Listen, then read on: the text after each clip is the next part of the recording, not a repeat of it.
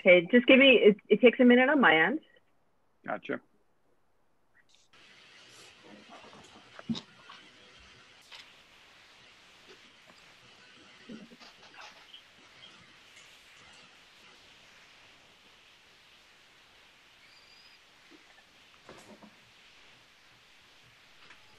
Okay, looks good on YouTube. Okay, Rich, let's take the roll. Good morning. Welcome to the public hearing, public meeting of the Landmarks Preservation Commission for April 28th, 2020. I'll call the roll. Chair Carroll. Here. Commissioner Bland. Commissioner Shamir Barron. Here. Commissioner Chapin. Here. Commissioner Chen. Yeah. Commissioner Devonshire. Here. Commissioner Goldblum. Commissioner Gustafson. Here. Commissioner Jefferson. Commissioner Jefferson. I'm here. I'll come. I'm here. Sarah, it doesn't go Yes. on. Commissioner Lefty. Here. Commissioner Holford Smith. Commissioner Holford Smith. Here.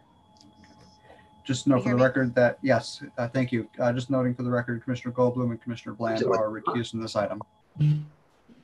It's on. Right. Good morning and welcome to the April 28th public hearing and public meeting. This is our second virtual meeting. This hearing and meeting is being held via Zoom and will be simultaneously live streamed on our YouTube channel. The public can only view this meeting via the YouTube live stream. Any member of the public who wishes to testify can testify by downloading the Zoom app and entering the meeting ID information or by calling the phone number that will be displayed on the YouTube video for our hearing items. We will be admitting people to the Zoom meeting to speak only when their item is being presented. Anyone who wishes to testify must follow the hearing on the YouTube live stream in order to join the meeting. The meeting information will be on the screen at the time that we begin an application and at the time that we begin the public testimony. And if you're testifying on more than one item, you will need to rejoin the meeting each time. When you enter the waiting room, please be sure that your name is spelled correctly so that we can properly identify you as we call you to speak. And once we admit you, you will have 3 minutes to speak. And please begin your testimony by stating your name again for the record. And please also note that there is a slight delay between each of these transitions. So just give it a few seconds before you speak. The hearing is being transcribed, so please speak clearly and not too quickly. And, note that with all of our hearings, we will accept written testimony if it is submitted to the office before Monday, by Monday before the hearing at noon.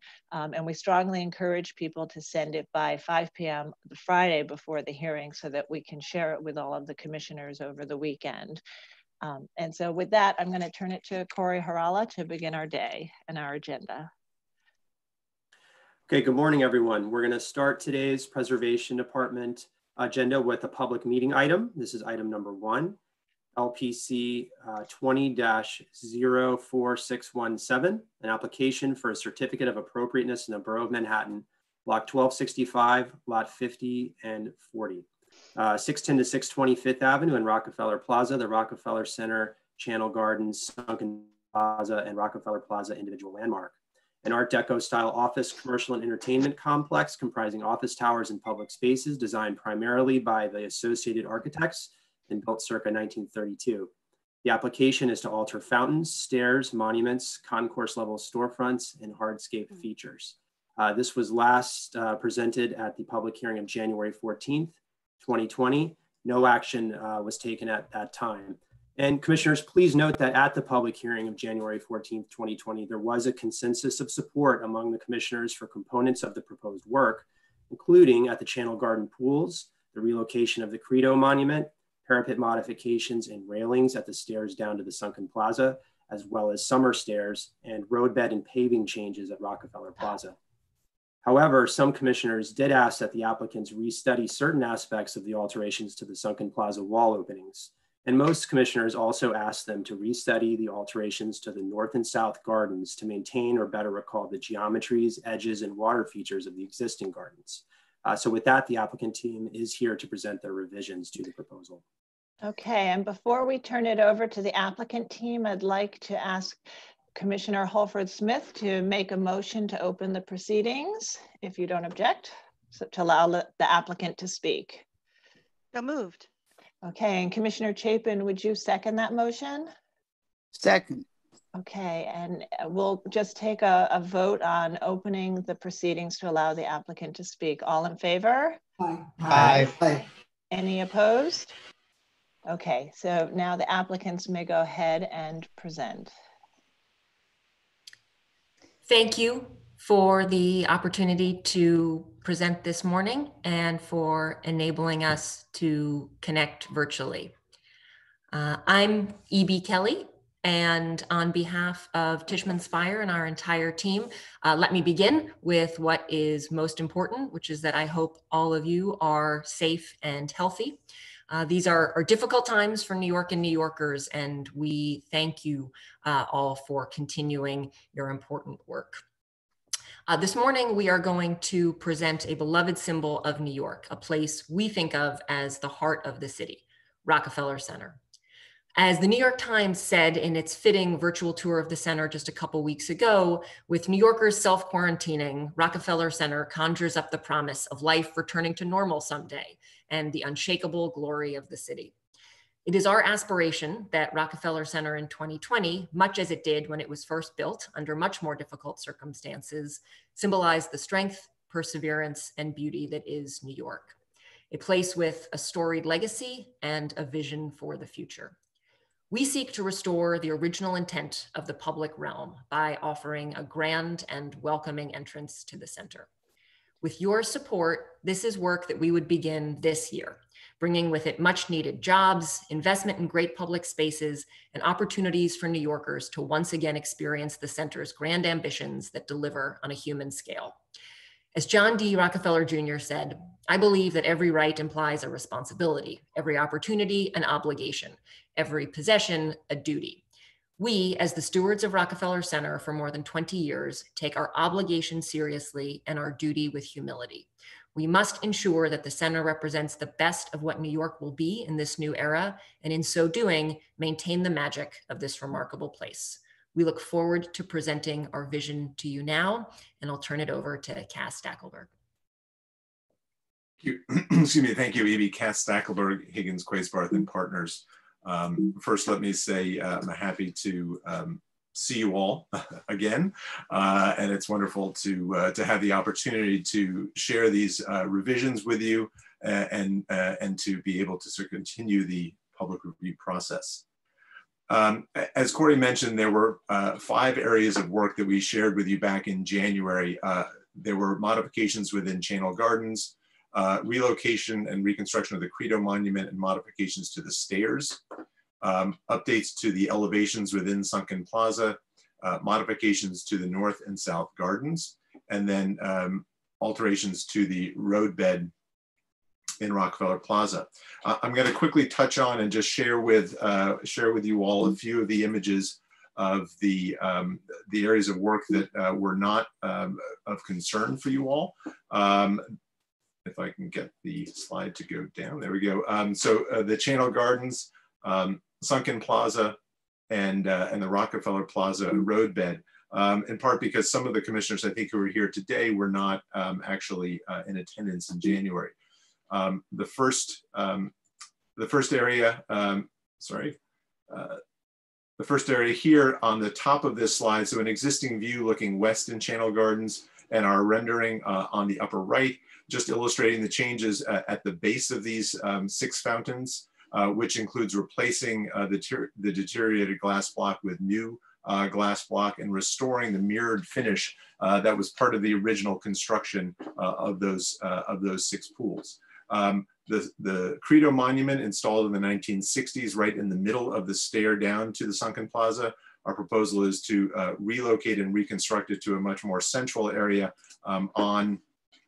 within the Channel Gardens to make it much more accessible to the public. As well, within the stair and sunken plaza area, so an existing view of the stair, our proposal, so in the springtime, an existing view, in the winter with the rink in place, another existing view. Our proposal is to reconstruct the front edge of this stair, remove this tall parapet, replace it with a railing, no change, of course, to the size and location of the rink. And then this modification allows us to introduce, as Corey mentioned, what we refer to as the summer stair, which is a temporary installation which would be used in the summer months to recall the historic graceful stair that existed in the sunken plaza in a temporary fashion. And then finally, the other element, modifying the roadbed. So 20 years ago, the roadbed, which had been asphalt, was reconstructed and raised. There's just a 4-inch lip right now, which has necessitated the installation of these bollards. Our proposal is to raise the roadbed up to the same level as the sidewalks, which will allow us to eliminate these bollards while maintaining the original heavy granite curb to line the edge of that historic roadbed. But what we want to focus on today, of course, are the revisions that we've made based on your comments. And there are 2 areas of work that we want to address. One is within the sunken plaza, and I'll begin our discussion with those design revisions. The comments that we heard at the public hearing in January really focused on a few things. One was just comments about the removal of the historic material and the replacement of that granite in kind. There were also comments about the elevations becoming too porous and there being a loss of solidity. We were asked to consider either adding additional piers or making those piers that were included a bit larger. So this is, again, a site plan just indicating sort of the area of work that we'll be discussing today. And before we begin the design revisions, we think it's important to just go back and look at this series of comparative plans, the original plan on the left, an existing plan at the center, and our proposed plan on the right. A few things to point out in the original plan. One, perhaps most noticeable, this is at the concourse level, which is coplanar with the floor of the sunken plaza, that as originally planned, there was a very clear circulation route around the sunken plaza. On the north and south sides were storefronts with storefront windows and doors. And on the east and west sides, there were connections directly into the concourse. There were many openings, and it was actually quite porous in its original design. The current condition has commercial spaces, restaurants that have grown around the sunken plaza on the north, the south, and the east sides. And what you can see is that circular pattern of circulation has been lost. In addition, you'll also see that there are few doors on the north and south sides in particular, and a few on the east and west side. So while there is glazing on the north and south sides for a connection between the sunken plaza and the restaurant space, there isn't the actual connection. So in our proposed plan, what we are attempting to achieve is to reclaim that circulation around the plaza, but to also allow for connection from the plaza into the concourse and vice versa. So what we're really aiming to do here is to enable and encourage that circulation and that connection that was part of the original concepts of the Associated Architects. A historic photograph from 1934, just illustrating those storefronts that existed on the south elevation, and then the openings into the concourse on the west side. And what you can see are what actually are fairly short storefront openings, 7 foot tall, but just pointing out just pointing out that the arrangement, which was fairly composed with this arrangement of piers flanking the openings, these granite piers set about 12 inches above the openings. And so there was a composition to these elevations, which has actually been lost over time. What's fascinating too is that as early as 1939, 1940, all of those storefronts had been eliminated. So in an effort to enhance the connection, the visual connection from the concourse to the sunken plaza, those storefronts on the north and south sides were removed for these large glass panels. I'll also point out these piers, which are structural to support the terrace above. These were faced in glass as well, so that there was an emphasis on transparency and visual connection.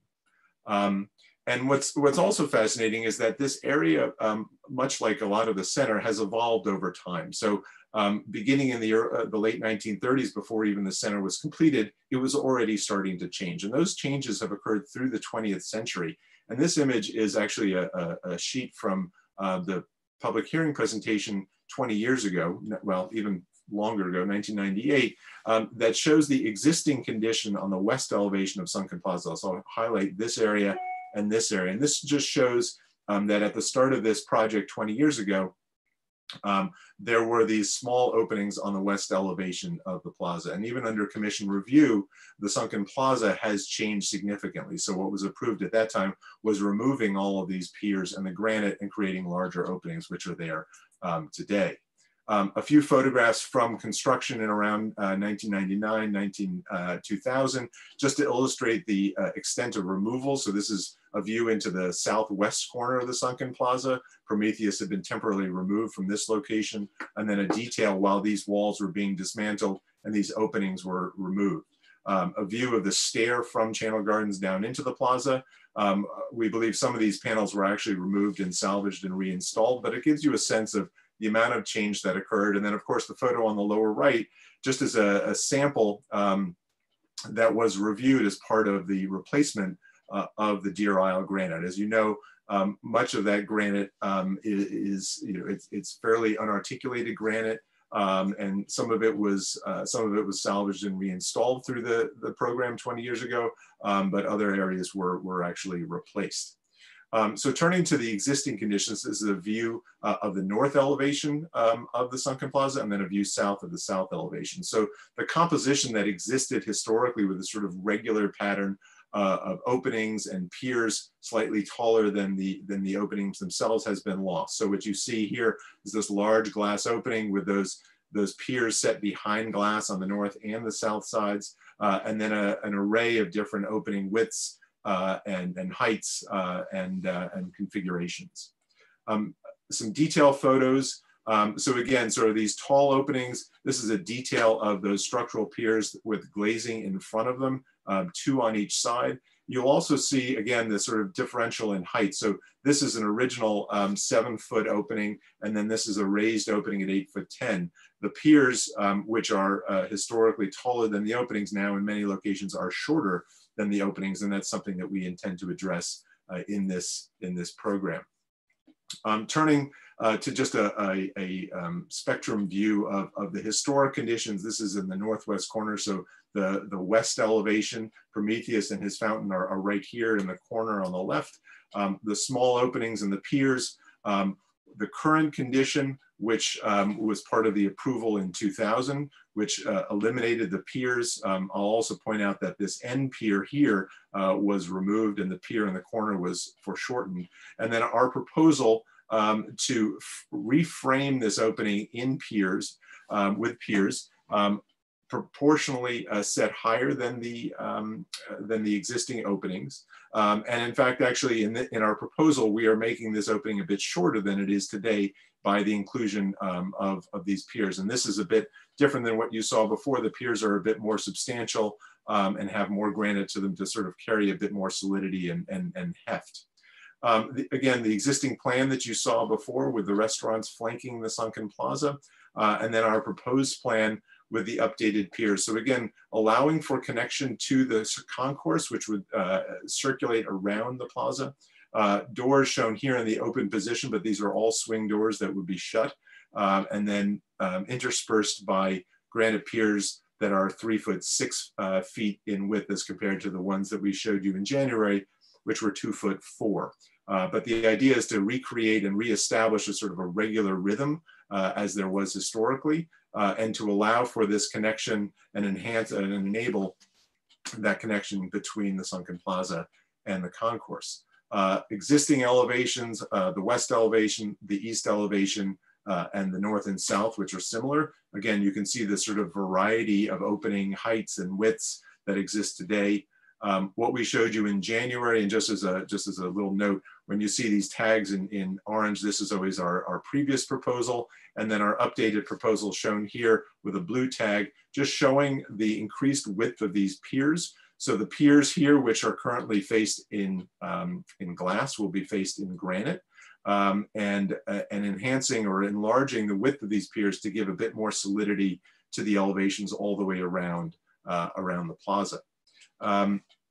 Comparative elevations, existing, public hearing, and our current proposal, and then some historic views just to show the organization of the piers slightly taller than the openings, and reestablishing that relationship from where we are today to getting back to the historic condition. I'll also just point out that these are all swing doors. There are vertical posts which will be fixed, so even when the doors are open, there will be fixed posts that are kept in place, but you get a sense of the solidity both by the articulation of the granite, but also of this new storefront system.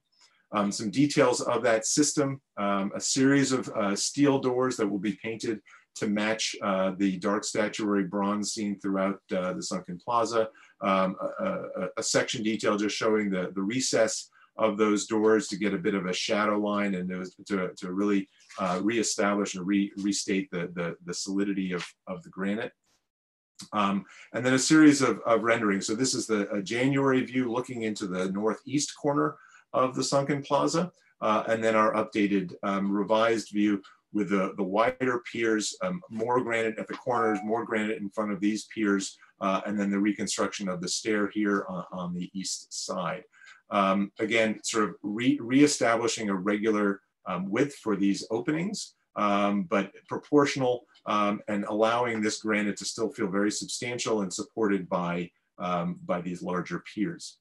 Again, looking into the northwest corner of the sunken plaza, an existing photo, different widths, different heights, the loss of the piers, particularly on the inboard edge of those large openings in the corners, our January view, and then our updated view, again, showing the reframing of this pier, of this opening, getting a bit shorter or narrower rather through the introduction of these piers, but reestablishing the rhythm and the organization of these elevations. Turning to the north and south gardens, again, there were comments at our January public hearing from the commissioners, as Corey said, regarding some concerns about the elimination of the fountains and the water features and the loss of the geometry that existed. There was also some expression about the loss of the hard edges of the curbing, of the granite curbing around the planted areas, and a general desire to see some of that geometry, some of that hard-edged quality, and even the pools be retained. So we've restudied those elements. There was general acceptance, I will say, for the stair and elevator, and for their design and location, but there was no support for the media element that was incorporated into the glazed enclosure for the elevators, and those have been eliminated. So an existing plan on the left and our updated plan, excuse me, our January plan on the right. Again, you can see the north and south gardens here, the 1980s elevators, which we're proposing to remove. There are 3 fountain elements on the inboard side of these planted areas. We were proposing a stair in this location, a new elevator here mirrored on the south side, and then repositioning the flagpoles, but no water elements included. Our revised proposal maintains the position of the stair and the elevator. It incorporates, though, 2 fountains, both on the north and the south, and as you'll see, a strengthening of the edges around all the different components of these planted areas. There was also testimony, public testimony during the public hearing about the importance of Tivoli Gardens as a source for the Associated Architects. And we did some research, we looked at photographs, and we've included this view, which I think is telling. I think what we've attempted to do in our design revision is to obviously reincorporate water features, but to also look at the way there is a sort of tiered quality to both Tivoli and the existing conditions at Rockefeller Center. Collectively, though, I think what's important is this sort of picturesque quality to these gardens, which as well we have attempted to restore back in our design revision. Turning to the plan, so a detailed plan of what you saw in January, and then our update here with the inclusion of the pools and the harder edged quality. You'll see that in our renderings. An existing photo with your back to Rockefeller Plaza looking east, you can see these pools, the flagpoles outboard of this planted area, and then the 1980s elevator set right into the middle of the planting beds. The view that we shared with you, similar, same angle from January, and then the update today. And a few things to point out that I think are quite significant. One, in the foreground, we have reestablished the curb detail around all the planted areas. So there's now a clear distinction between the hardscape and softscape areas, where previously there was a bit of a blur of that line. Now we have a much more clearly defined edge on all the planted areas. I'll also point out here the modifications here for this upper register where the trees are sort of at sidewalk level. This is now a much more clearly defined granite wall. And then down here, which you'll see more clearly in some of the other renderings, this bench remains, and then fountains in this area. An existing view at the terrace level. So the street is up here. This is the terrace level. And then beyond the railing here is the sunken plaza. This is the view that we then showed you in January with the media art incorporated into the glazing. Another view, a longer view, sort of similar. This media has been completely eliminated. So this will just be a clear glass enclosure around the elevators. I'll also just point out this area where we had a sort of a low stringer in granite for the stairs coming from the street down to a landing and then down to the concourse. The new proposal reestablishes this corner. So there's an a very clearly expressed edge and separation between this tier and this tier. So the granite now will read very clearly. And then you can begin to see the fountains a bit more clearly in this rendering. And then finally, the clear glass elevator cab. Another view now looking down sort of a bit higher than the plaza level, but just to illustrate the fountains. And so an effort here to obviously reestablish the water feature, which there was some discussion about the oral quality of water. So we have recaptured that with these two fountains on both the north and south sides. Looking at this sort of geometry, the commissioners talked about a concern about the loss of geometry in the previous, so we have now more of this sort of notched quality. And then of course, a very clear delineation between this upper register, the lower register with the expression of the granite. The section from January just showing the sort of spilling nature of the plantings from the upper register down to the terrace level. Our revised rendering, which shows more defined and clearly separated zones. I'll also point this out, the fountains will have the same glass block as the glass block we're proposing for the channel gardens. And then continuing from the street view, again, looking back from the street toward the sunken plaza, the elevator here. This is our rendering then from January. Again, looking from the street toward the sunken plaza. And then our updated rendering, which takes that bench, again, makes that a sort of clear, hard edge, integrating the curbing, and then the elevator. We've incorporated a bit of signage that just says concourse shops, which will be wayfinding for those who are using the elevator to understand that this elevator takes one down to the concourse. That's sort of in place of the wayfinding that would have been incorporated into the media within the elevator enclosure. So we have signage on this side and the terrace side as well, which I'll show you in just a moment. Some details, these were sections from January, and then our updated details, which just show this illuminated signage on the outboard side of the cab. it'll be on the terrace level, down at this level, and then up at the street level, 180 degrees facing the sidewalks.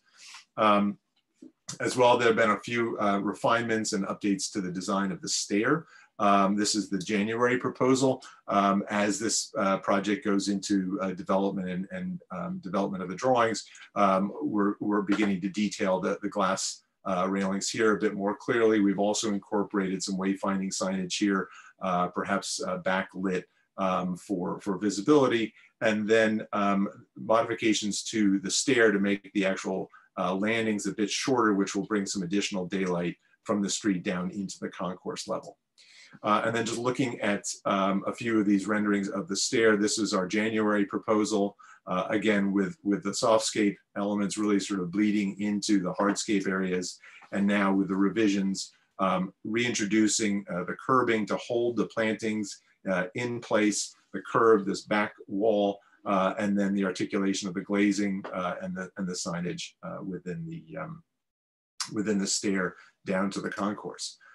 So just finally, this is an existing aerial view. We think it's sort of worth sort of pulling back a bit. We've talked a bit, you know, about the individual trees within the forest, but I think it's important as we conclude to sort of step back and look at the entire forest, because I think it's easy to sort of get very caught in all the details, which of course are very important. But I think it's important also to look at this, look at these areas of work in the overall context of the center. So this is an existing aerial rendering from about the 7th or 8th floor of 30 Rockefeller Plaza, just highlighting the areas of work. So the channel gardens, this is the existing condition, Credo Monument, the stairs, the sunken plaza, the north and south gardens, and the Rockefeller Center, Rockefeller Plaza roadbed. The next image is our a rendered view from January, and then our updated view from April. So showing the repositioning of Credo within the channel gardens, the updates to the stair to allow for better flow from channel gardens down into the plaza, and views from here down into the plaza area, recomposing the interior elevations of the sunken plaza to arrive back at a better composition, and also the north and south gardens, clearly sort of serving again as buffers from the street to the terrace and the sunken plaza, and then the roadbed in the foreground.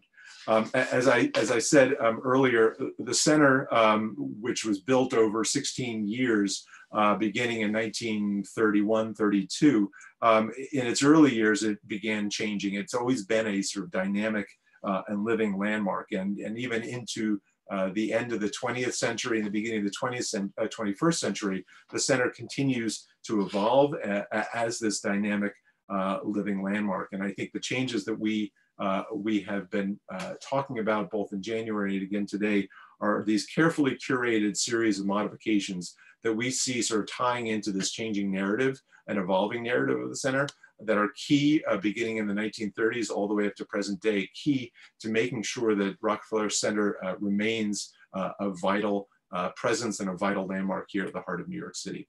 So with that, we'd be happy to take questions. We also have Michael Gabellini along with Evie as part of the team here. So we're happy to take any questions you all might have. Great. Thank you, Cass, and yes. Thank you for the thoughtful presentation. Commissioners, are there any questions? Please raise your hands if you have any questions and I'll recognize you. Okay, not seeing any hands being raised. Let me just double check. Okay. So before we move into a discussion, I just wanted to ask Rich if we have received any written comments on this public meeting item. Yes, we have received 3 letters in opposition, including from the Historic Districts Council. Just give me one moment. HDC asking the commissioners to look at the location of the bronze sculptures flanking Prometheus. Okay, so the letter from the Historic Districts Council really just talks about the the bronze sculptures. So Cass, could you just address this? We talked about this in the initial hearing, but they've moved around several times and are now being sort of relocated to on either side of Prometheus, which is a location they were in at some other point in their history, correct? Right, right. So this is Paul Manship's Youth and Maiden. Let me see if I can go back a slide. This is our material board, which I'm happy to go back to if you'd like to see. So Youth and Maiden currently reside up on either side of the stair at the base of Channel Gardens. And the two sculptures have actually sort of had this nomadic existence. Originally, as you noted, they were constructed or installed flanking Prometheus on the west elevation of the sunken plaza. So sort of down at this elevation here. They moved to the roof of 45 Rockefeller Plaza at one time. At the time of designation, they were actually down, sort of stuck into the corners of sunken plaza. And then 20 years ago, they were relocated to their current location. So our proposal is to actually reposition them back to their original location, flanking Prometheus on the west elevation in the sunken plaza. Okay, thanks. And I see Commissioner Shamir Baran has a question, so I'm going to recognize you now. Please go ahead. Thank you. Hi, all. Cass, can you just repeat and reiterate the reasoning, the rationale for lowering the fountain kind of corridor, just the experience of those tall walls at the seated areas and fountains, and why it was that you needed to lower them as substantially as you have? Thank you. Sure. Should I go back to these slides, or should we work off of? This is fine. Okay, okay. So I might have, oops, sorry. I might have Michael participate in that. Sorry, I'm gonna try and get back one. Michael Gabellini participate in that discussion. Michael, do you want to address that, or should I begin?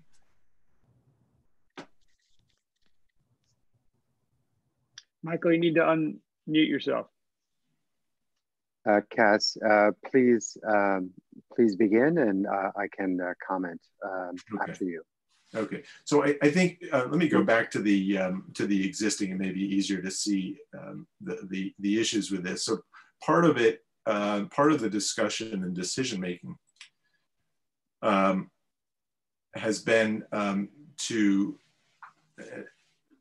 Yes, this is the existing view, is to sort of connect this this edge on the outboard sides of the gardens with the terrace level. So to sort of make a bit more of a connection to allow for a better flow. And so the fountains, which are sort of sunk down at terrace level, are sort of tucked into the front edge of these gardens. And the idea has been to sort of, as I go forward, if I can, has been to make them sort of more part of the landscape and make them less distinct, and to integrate them into the overall composition of that parterre. So I think that's a sort of a general answer. And Michael, feel free to weigh in as well. Yes, I believe one of the primary aspects of this was to create more connection and less of a very high wall when you're walking on the north or south terraces, and actually to create a parterred landscape, which does step down from the two sidewalks, both north and south, to create more visual connectedness to the terraces themselves. And then also to carve out the kind of keystoning, notching back of the two fountains.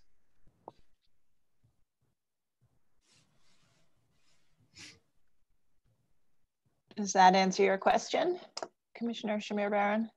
I suppose it does. I mean, it's an answer. I don't know if it entirely answers my question, but it's an answer. Thank you. Okay, all right. Are there any other questions? Any other questions? Okay, I'm not seeing any hands up, so I think we will move to our discussion now. Again, I want to thank the applicants for again, a thoughtful presentation. And I think one of the things that came out in both the initial presentation and in today's presentation is that Rockefeller Center has this history of change. From the very beginning, almost within 5 years of its original construction, things were changing. And particularly the sunken plaza, how it was used, how it contributed to the original intent for circulation. And I think that this proposal today restores many aspects of the plaza and introduces new changes that are sort of in the spirit of those historic changes. And in fact, some of those changes, while new, restore some of the original intent of circulation and accessibility within the plaza. The two open issues that, as we heard today, that came out of the original public hearing presentation were the sunken plaza and the north and south gardens. And I think the sunken plaza, as we heard, was altered as early as 1939, when the north and south elevations were opened up and large glass panels created. And that continued. Those sort of changes, I think, were made to enhance the transparency and visual connection between the interior and the outside and the circulation inside. And the commission further approved expanding openings on the west elevation some decades ago. So this is, again, sort of been a tradition at the plaza. And I think that what the revised proposal today does with the thickened piers is it restores a regular rhythm, restores some solidity where it's been removed, and restores the proportional relationship between the piers and the openings in terms of their height. So I think those are all positive moves. The concerns about the north and south gardens last time were really about, I think there was some openness to modifying them to change the elevator and the stairs, but there were real concerns about retaining some of the original geometry and hard edges. And I think that the application today does respond to those comments. It maintains a clearly defined edge and wall and a bench, and it also retains water features, which was something that came up last time. So I think the application today does really respond to the two aspects of this project that raised questions last time. So I think I'd like to go around the entire table and see how everyone feels. So I'll start with Commissioner Shamir Baran. Okay, I have to say this is a little bit difficult for me because I have no kind of quarrel with the design. All of the design motivations and responses and approaches make so much sense in terms of the, in terms of the use, in terms of the next expression of this place. And yet it is clear to me that the changes made to the fabric and to the stylistic quality are real. I mean, no matter how wide you make the piers in the sunken plaza, it doesn't sort of make up for the fact that originally, notwithstanding the fact that it had been altered, we'll get to that, that originally the kind of the weight of the top, in a sense, that the top stone was much, again, stylistically, and whether it's deco or otherwise, was so much heavier. The openings were kind of punched. They seemed low, and you had a sense that they too were kind of carved into the stone, the sunkenness of the stone, and that is different now. It's clearly much more about opening, about access to whatever is underground and beyond there. Similarly, with the gardens, the experience and the language was one of kind of corridor, a tall garden, a tall rock edge, you can say, on one side, and that experience has radically been changed. It's made to flow. It's made to be experienced sort of horizontally, and so it's different. And the place wasn't designated for its history of change. It was designated for its material and fabric and stylistic qualities. So it's tough for me, but I have to say that ultimately the changes do not take away from the experience of Rockefeller Center as we've known it, and contribute to its engagement with it. So I have to say I support it, but with some real hesitations about the change that we are that we would be approving and implementing. Thank you. Thank you. And I completely appreciate your concerns about recognizing the evolution and the history of change here. And I think it's something that, while not designated necessarily for that history of change, I think it's something that we have relied on a lot when determining appropriateness at lots of places, because it is, since in this case, started changing and being more open at the Sunken Plaza since the 1939, 1940. So most of its history, and as you said, it sort of doesn't change much of the experience as we know it today, perhaps except for at those North and South Gardens. So, so it's interesting thought. Okay, I'm going to move around to, let me see, I'll go Diana. Let me find you. Yeah, so I'll just go through quickly a couple of things. I think that in general, the restoration of the Channel Gardens, I can approve very heartily, and the moving of the Credo Monument. I think that the changes to the plaza in general, the stairs and the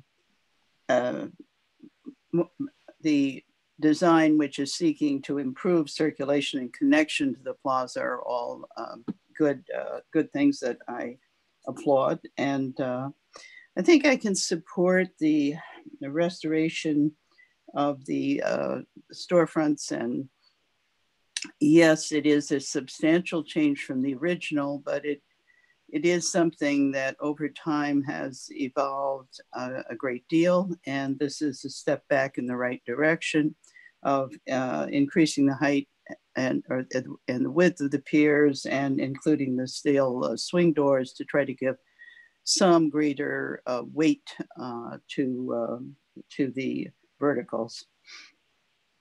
My biggest concerns at the last hearing were the North and South Gardens, that the geometries and the water features had really been lost.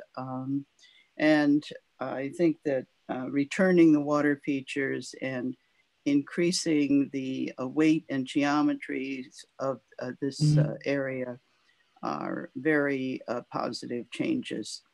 And while I agree in general with Commissioner Shimmer-Barron about the fact that these changes are substantial, I think that I can support them, looking at the entire project and how it's addressing this open space, which is a very important one.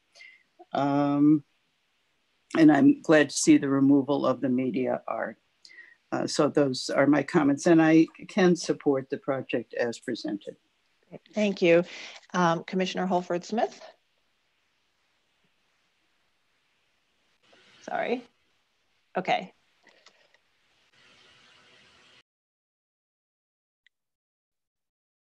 Oh, Commissioner Holford-Smith, are you there? I'm here. Can okay, you great. Hear me? Yes. Okay.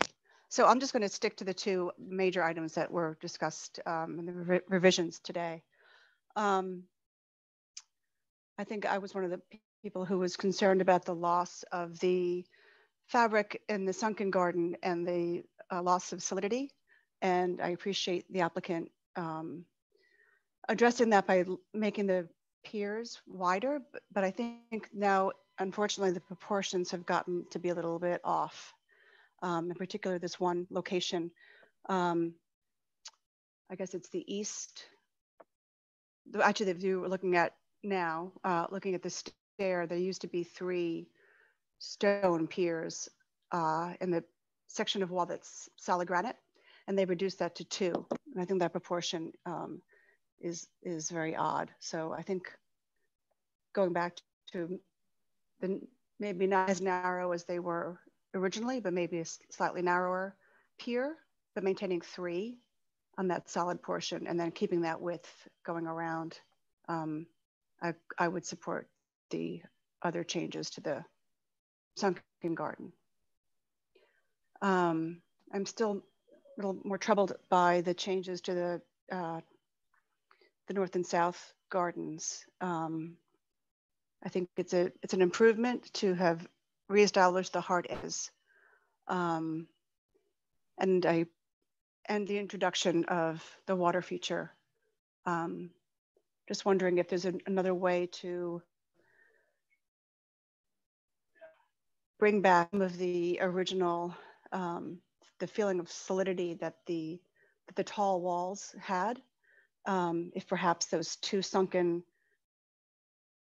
garden beds that are producing the water feature could be the full height of the sidewalk level, or something to give something a little more solidity.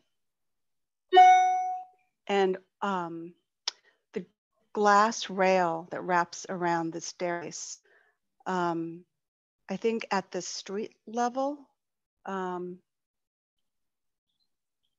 it would be, the rendering makes it look very, very transparent, whereas now there's a metal railing that wraps around that corner.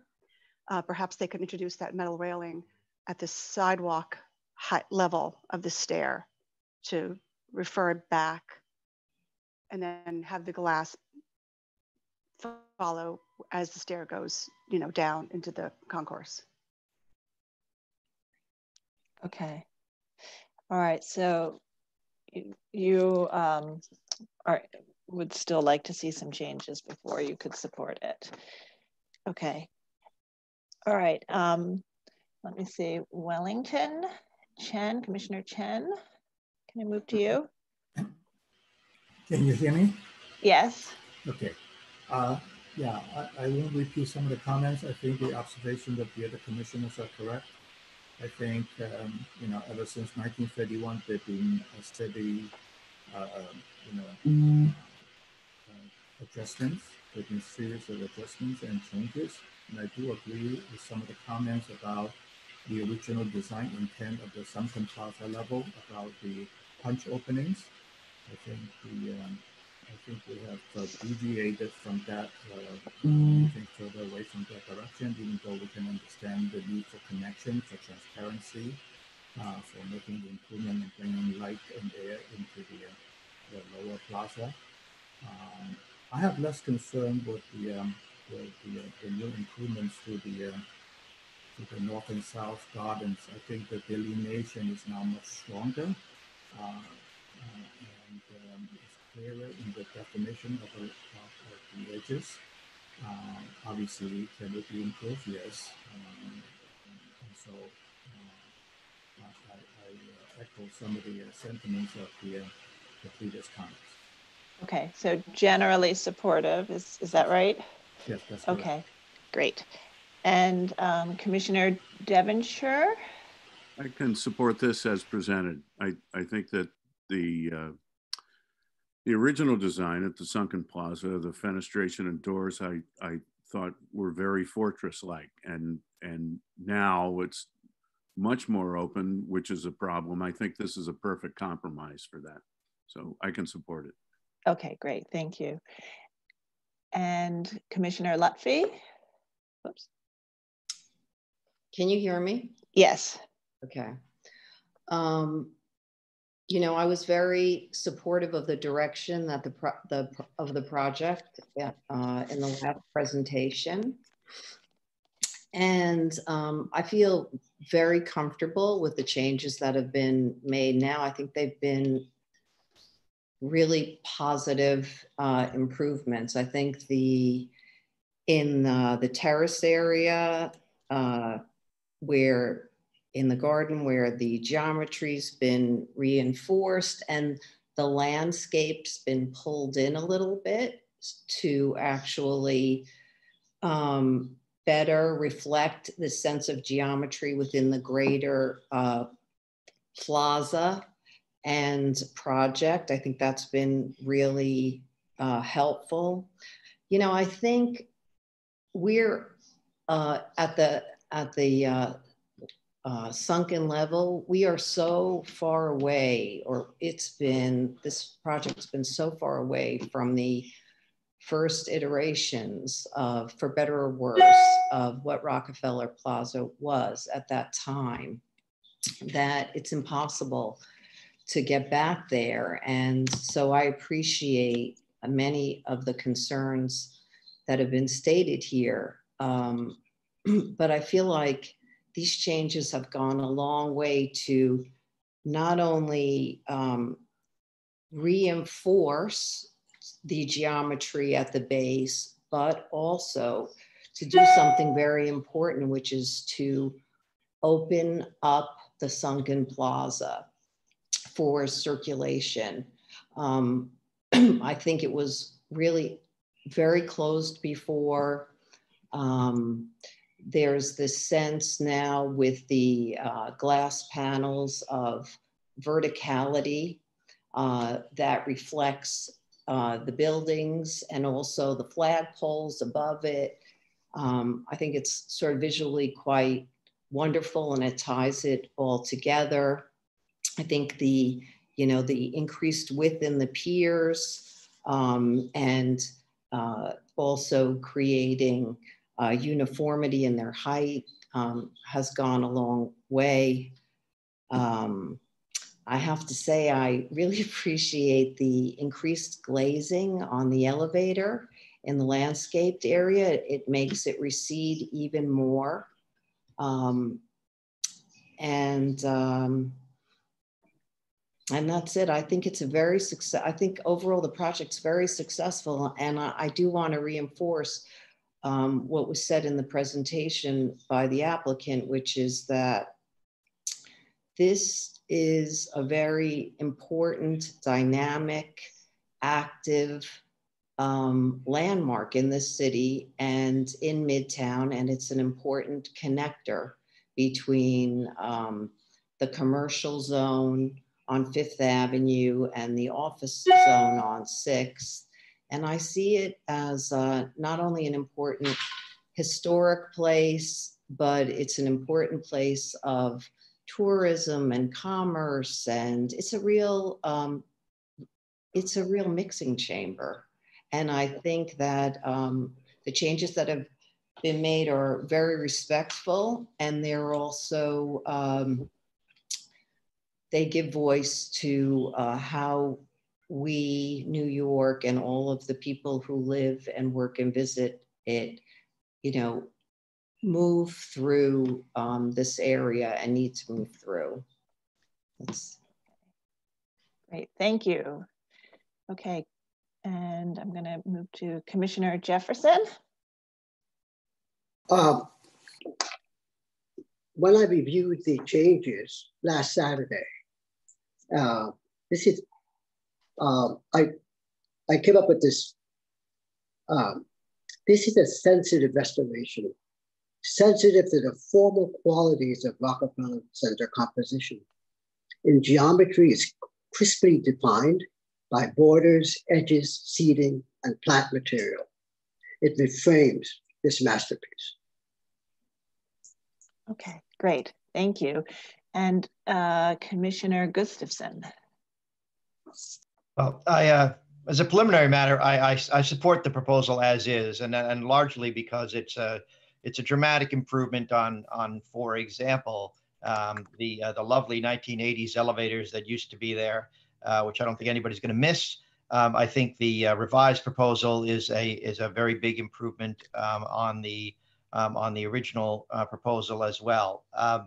That said, over the past few days, I've had a chance to look at some 1950s and 60s photographs of the plaza, and I was trying to figure out why it is that what my hesitance was about, and I do support it, And it just seems to me that, and maybe I'm just saying that there's a line we're approaching at this point. We're nibbling away at the character of the plaza as we make these changes. Geometry and water features and the function of Rockefeller Plaza are all important. And what I mean by that, when you look at the roadbed, and I'm not objecting to the change in the roadbed, the roadbed was originally designed for the drama of your entry from your cab, your car, your limousine, whatever it was, into 30 Rock. And that's been eliminated. And as I said, I don't object to that, but it was the road as it was designed was a functional aspect of Rockefeller Plaza. The whole dynamic of it was a comprehensive balance between beauty and function and the audience experience of the sunken plaza. And what we're doing here is, as you take down the taller fountains on either left or we don't have the taller fountains on either the north or south side, for example, we seem to be moving more towards 100% view that the audience experience of the sunken plaza is the prime mover here. And so while I am supportive of it as is, I think we're at a caution moment here where we're sort of leaning too far in one direction. That direction being it's met by this, but I'm not sure that we want to keep going with it, which is to say we're taking away dramatic elements that served a different purpose, beauty and function, as opposed to merely giving the tourist view of the street side view of the sunken plaza. So I am supportive, but I am somewhat reluctant that we go further on this. Okay, thank you. And I think that, again, I appreciate that. And I think we do have to be very careful with each and every application because cumulatively over time, there is an impact that we need to be cognizant of. Again, as Commissioner Devonshire said, I think that there's actually some positives to the changes to the sunken plaza, given the fact that decades even before designation, those walls had been opened up. So on the north and south walls, we're actually getting more solidity back. So I think in this case, I'm very comfortable because I think it is sort of a compromise where it restores some solidity where it's been removed while taking away some on other openings. So it's kind of maybe even a little net gain in some of the proportion and regular rhythm. Okay, but I think your point is well taken, and I think we do have to be careful with the center. We see many applications here. It is a dynamic place, really important place to the city, and an Art Deco monument as well. And so each of those changes is very important to. It's very important to carefully evaluate it, but. With that, I think we have 6 votes. I know Commissioner Holford Smith would like them to continue to look at the railings at the sidewalk and the proportions of the piers to openings. But I think we can approve it as is today. We can ask them to, encourage them to continue to think about those aspects. But I think we can go ahead and make a motion today to approve it as is. Commissioner Devonshire, can I ask you if you don't oppose to make the motion for this item? Would that, Commissioner Devonshire? I just said so moved. Oh, well, unfortunately, we have to read the motion. Happy to read it. Thank you. And I actually can bring it up on my screen now. Great. Yeah, it's the public meeting. Yeah, so just so it's in the public meeting package, and just for the public, if this wasn't obvious to begin with, this is a public meeting item. This was not a public hearing item. We held the public hearing previously, and the applicant was coming back today to the to a public meeting to present changes in response to the commissioner's comments, which were made after listening to the original presentation and public testimony. So we do accept written comments, but there is no public testimony for public meeting items. So the hearing is closed already, and we're going to go ahead and read the motion. All set? Yes, all set. Thank you. 20-04617, 610 620 Fifth Avenue, Rockefeller Plaza, Rockefeller Center, Channel Gardens, Sunken Plaza, and Rockefeller Plaza, an individual landmark. This is an application to alter the fountain, stairs, monuments, concourse level storefronts, and hardscape features. I recommend approval, finding that certain aspects of the work are restorative in nature, including the modification of the stairs leading down to the sunken plaza by the removal of the solid parapet wall, the reestablishment of planters flanking the top of the stairs, and reinstallation of the statues Maiden and Youth in their original locations at the west wall. But the work at the sunken plaza and eastern stairs in general will further enhance the traditional purpose and pattern of the use of these public spaces, which were intended historically to promote pedestrian and commuter access to adjoining concourse level shops, restaurants, and passageways. That the historic masonry openings and commercial infill at the north, south, and west walls of the sunken plaza have been changed over time, including raising and combining openings, and the proposed work at these walls and the east wall is in keeping with that tradition of change, while reestablishing unity at all four sides. That the new granite cladding and new operable glass and bronze infill at the perimeter walls of the sunken plaza match the historic infill in terms of materials and recall the historic repetitive visual rhythm of the walls. That the new granite pilasters at the rebuilt sunken plaza walls will recall the corresponding historical features to be removed and maintain the historical hierarchical relationship within the adjacent openings in terms of height, as well as the historic sense of solidity to the walls.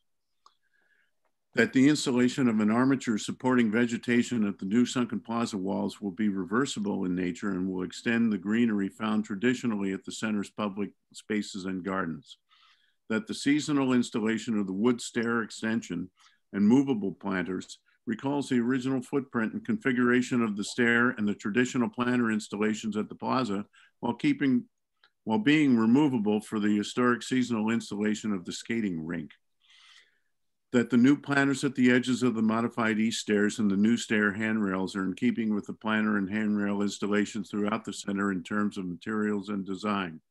That the installation of terrazzo paving with metal strips at the sunken plaza will not eliminate significant historic fabric, is based on an historic condition, and will relate harmoniously in terms of color and pattern to the sandstone paving found at other outdoor public spaces throughout the center. Okay, and go ahead. We're not done yet. Yeah. Yep. No, I had to page down. I'm sorry.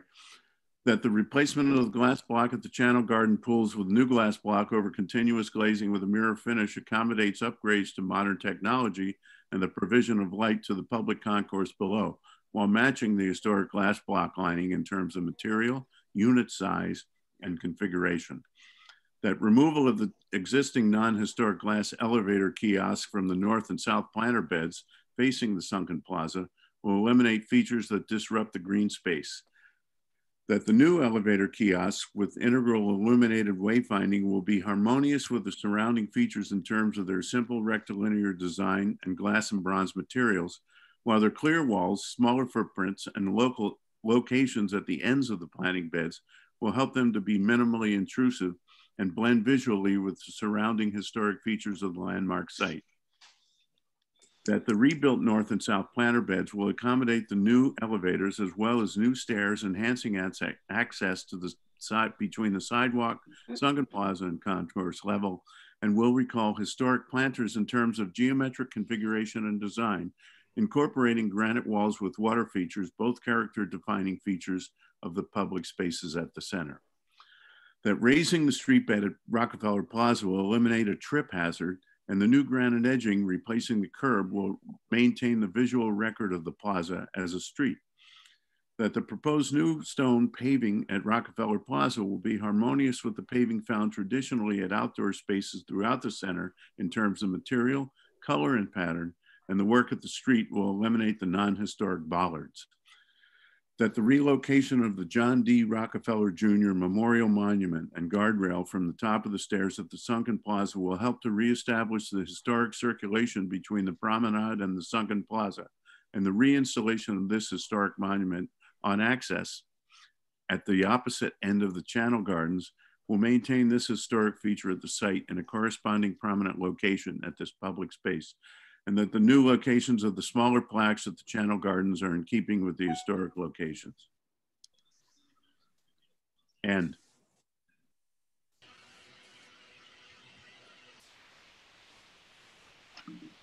Sarah, we need a second. Sorry. Yes, I'm trying to do that.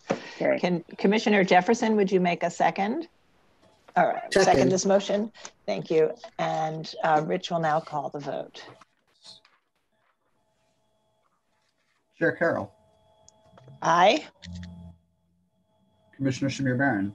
Aye. Commissioner Chapin. Aye. Commissioner Chen. Aye. Commissioner Devonshire. Aye. Commissioner Gustafson. Aye. Commissioner Jefferson. Aye. Commissioner Lutfi. Aye. Commissioner Holford Smith. Nay. Okay, with 8 in favor and 1 opposed, the motion carries. Okay, thank you. Thank So you that all. is approved. Thank you. That's approved as is. And, you know, we encourage you to continue to think about some of the details that Commissioner Holford Smith described as well. All right. Thank you. Thank you. Thank you very much.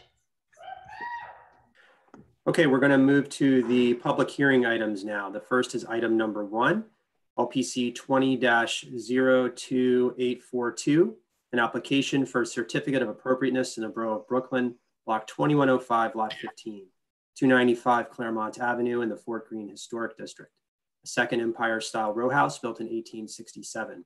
The application is to construct a side yard addition. Okay, so for members of the public, if you wish to testify on 295 Clermont Avenue, now is the time that you should enter the meeting. And the meeting ID information and phone numbers are on the screen. They were on the screen a second ago. And we will, there we go.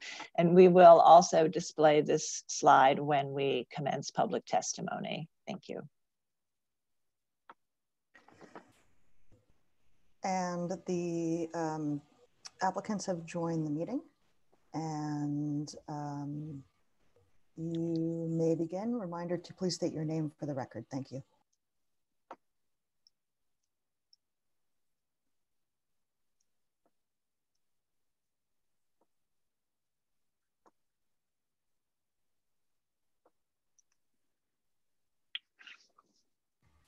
And if the applicant could just unmute themselves, please. Thank you. And just quickly, commissioners, just for purposes of the record, Commissioners Bland and Goldblum have joined the meeting.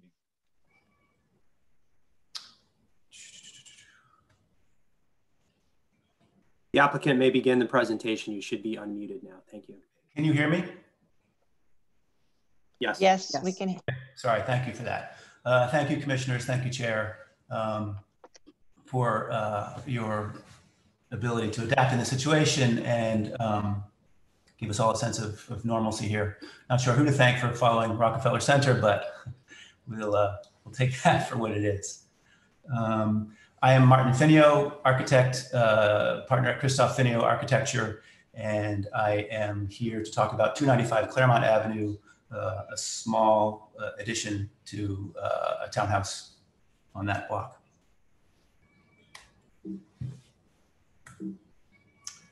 Figure out how to advance the slide.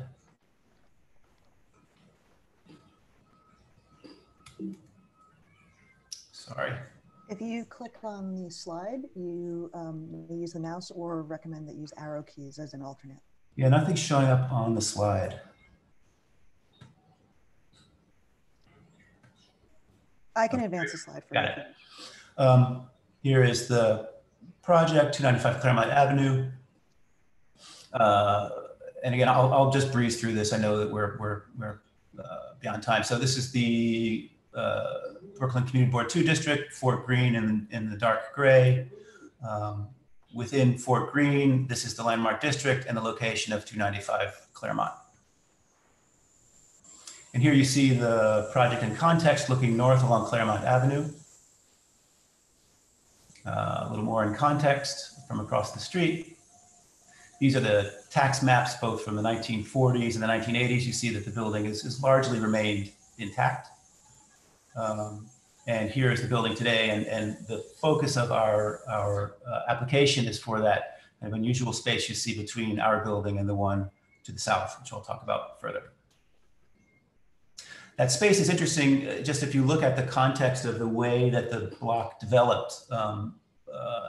You can see our building context on the east side of the block. Here is the west side of the block. We can go through really quickly about how the buildings evolved on both sides. The very first building that exists today on the block started on the west side in 1850. It was followed by a few others in 1851. In 1860, another group, still all on the west side. And by 1865, much of the western side of the block was developed as you see it today. It wasn't until 1867 that 295 Clermont, our project, was built on the east side. Then infill happened on the center of the block in 1868, and it was the west side then followed in 1870, 1876. And then it wasn't until 1879 that the building adjacent to our building, a full 12 years later, was created on that site. So here you see both sides of the block today. And here again, you see the current condition of our building. And you can see that unusual space of about 2 feet 4 inches, a kind of side yard on our property on 295 between our building and 297. And that's the space that we are hoping to occupy with a very small addition, as you can see here, a kind of infill. We've affectionately called it the sidecar. Here you see it in elevation, which is maybe slightly deceiving, but it'll be more clear in other iterations here.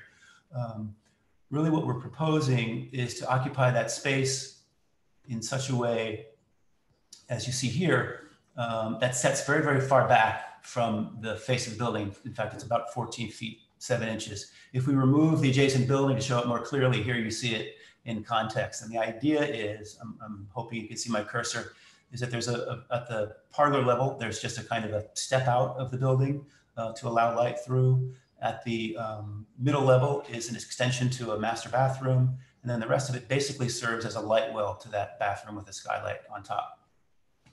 And as you can see, I said it's about 14.5 feet from the front face of the building and another 14 feet 9 inches from the rear of the building. So a very narrow, tall extension, also that has clearance underneath it to be able to pass through that space. Here you see it in plan at the 3 levels. Again, I mentioned it's a kind of a light niche on the parlor level, an extension of the bathroom here in the middle level, and that's just the extension of that light well at the top level. Here again, in a side elevation, you see it's about 8'10" clear from the alleyway side. And you can see the materials basically all glass that you will see from the Clermont side. So we looked at what kind of impact it would have visually on the street. Here are 4 views, one that looks at it from sort of a little bit north up the block, and you can see that it is not visible from that point. Then we looked as if you were standing straight across from the building itself, and you just begin to see a bit of a sliver of the addition there. If we move directly onto it, obviously this is where you see it most. But again, we've tried to make it as transparent as possible so you're still looking through as much of this addition as possible. And then if you move slightly more south, again, it more or less disappears. So what we determined is there's about a 15-foot wide area of visual access to the addition on the west side of the street, and about a 5-foot window of visibility on our side of the block. Just some details of the piece itself. As I mentioned, it is a silicone glazed, structurally silicone glazed glass, insulated glass, where no mullions are visible on the outside face of the structure, so that it's as sort of taut and seamless as possible. The idea was to maintain kind of material consistency throughout as much as possible, so that you're both looking through it and not kind of looking at its articulation. Some of those details, you can see the mullions that they set back from the face of the glass. That's the bottom detail here. If we look at the detail here, you see that spandrel glass covers the floor level, and that would be back painted, but in the same plane as the rest of the glass, with minimal sort of mullion as possible. Up above, again, continuity of the glass surface in front of the spandrel, and at the top, it's the same.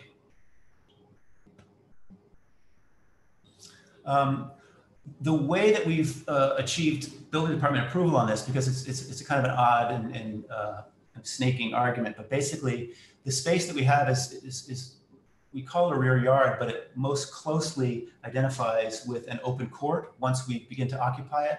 So it's a non-compliant condition, and obviously we can't do anything that makes that condition any more non-compliant.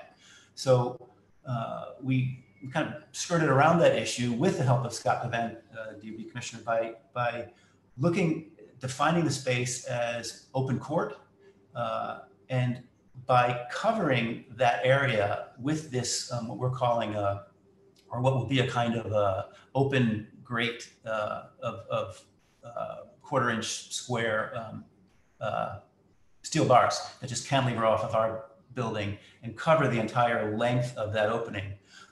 We take it out of the definition of open court, which allows the addition to happen. Basically, we had two options. One, we could occupy the entire depth of the areaway, which would have put us in compliance, but we didn't want to do that. We couldn't afford to do that. Or by occupying just a small degree of it, as long as we cover the rest of the area with this sort of open grading, we are compliant. These are some 3D printed models of the same piece that show you a little bit more the character. This is kind of beat up idea of the covering at this point, but you get a sense of the degree and the kind of impact of the addition and how far set back it is.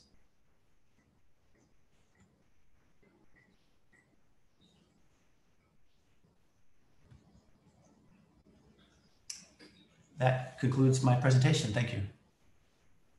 Thank you. Commissioners, are there any questions at this time? Please. Okay, I see Commissioner Sherman-Barron has a question, so I'd like to recognize you. Thank you.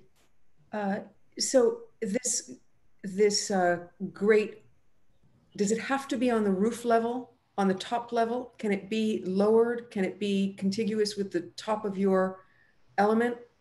That was my first question as well, and in fact, it does have to be at the topmost level, because then otherwise the space above that is considered open court. All right, other questions? Okay, not seeing any hands. Oh, I see Commissioner Jefferson has a question. Please go ahead, Commissioner Jefferson. Yes, one question. The form that you're putting in, why does it angle at the bottom? Why is it not just a rectangle? We wanted to, again, for us, continuity was important, and the space where the addition makes sense on the upper levels does not make sense on the parlor level because of an existing fireplace that's there. So we needed to kind of skirt back where we pop out on the parlor level.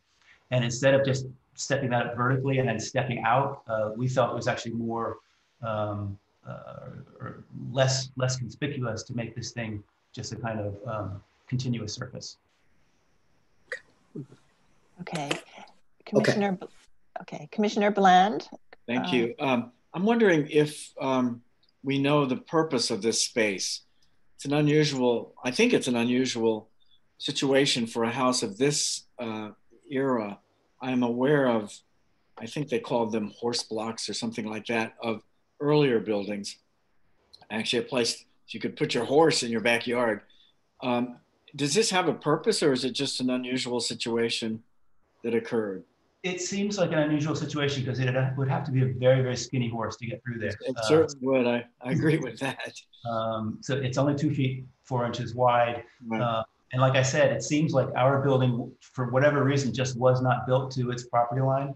And the other building, the adjacent building was. So I don't know the reason for it. It's because it's really not even wide enough to sort of, comfortably walk through as a human being, let alone a horse. Okay, thank you. Okay, Commissioner Shamir Barron. Thank you, Chair. Is there a minimum dimension that your bump out would have to be in order to not trigger this top piece? In other words, if you kind of pushed it out 5 inches, would you still need to put on the trellis on top? It seems like it's all or nothing. Either we build out to the very front of the building and the entire volume of that space, or any setback from there requires the. One more question. Yeah. Thank you. If this were, say, a fireplace push out, would it require the same? Again, the same cover? I don't know. That's a good question. I don't know the answer to that. Thank you. Okay. Other questions? Okay, not seeing any hands raised. I think we will now move to public testimony, and we can continue questions after the testimony. So, Lisa, do we have members of the public who are waiting to speak? Well, we did not have anybody sign up to speak for this item. I see one person in the waiting room that I will admit. Roger Friedman.